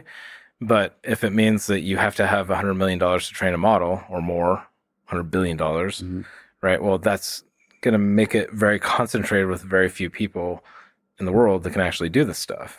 I would much rather see lots of people across the industry be able to participate and use this, right? And you look at this, I mean, a lot of great research has been done in the health world and looking at like detecting pathologies and doing radiology with AI and like doing all these things. Well, the problem today is that to deploy and build these systems, you have to be an expert in radiology and an expert in AI. And if we can break down the barriers so that more people can use AI techniques, and it's more like programming Python, which roughly everybody can do if they want to, right? Then I think that we'll get a lot more practical application of these techniques and a lot more nichier, cool but narrower domains, and I think that's going to be really cool. Do you think we'll have more or less programmers in the world than now? Well, so I think we'll have more programmers, but they may not consider themselves to be programmers. That'd be a different name for it. Right. I mean, do you consider somebody that uses, I think that arguably the most popular programming language is Excel. Yeah. Yes. Right. Yep. And so do they consider themselves to be programmers? Maybe not. I mean, some of them make crazy macros and stuff like that. But what you mentioned Steve Jobs is it's the bicycle for the mind that allows you to go faster, right? And so I think that as we look forward, right, what is AI? I look at it as hopefully a new programming paradigm. It's like object-oriented programming, right? If you want to write a cat detector, you don't use for loops. It turns out that's not the right tool for the job, right? And so right now, unfortunately, because I mean, it's not unfortunate, but it's just kind of where things are. AI is this weird, different thing that's not integrated into programming languages and normal tool chains, and all the technology is really weird and doesn't work right, and you have to babysit it, and every time you switch hardware, it's different. It shouldn't be that way. When you change that, when you fix that, suddenly, again, the tools, technologies can be way easier to use. You can start using them for many more things, and so that's why I would be excited about.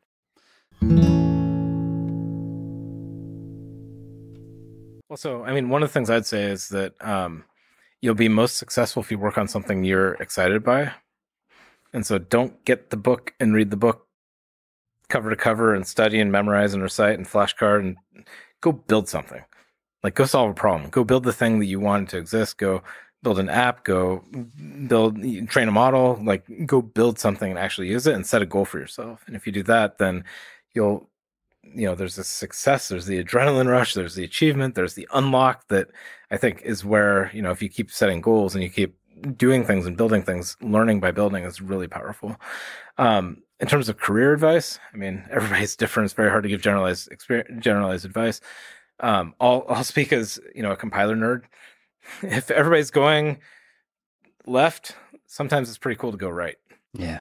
And so just because everybody's doing a thing, it doesn't mean you have to do the same thing and follow the herd. In fact, I think that sometimes the most exciting paths through life lead to being curious about things that nobody else actually focuses on, right? And it turns out that understanding deeply parts of the problem that people want to take for granted makes you extremely valuable and specialized in ways that the herd is not. And so, again, I mean, there's lots of rooms for specialization, lots of rooms for generalists. There's lots of room for different kinds and parts of the problem. But I think that it's, just because everybody's doing one thing doesn't mean you should necessarily do it.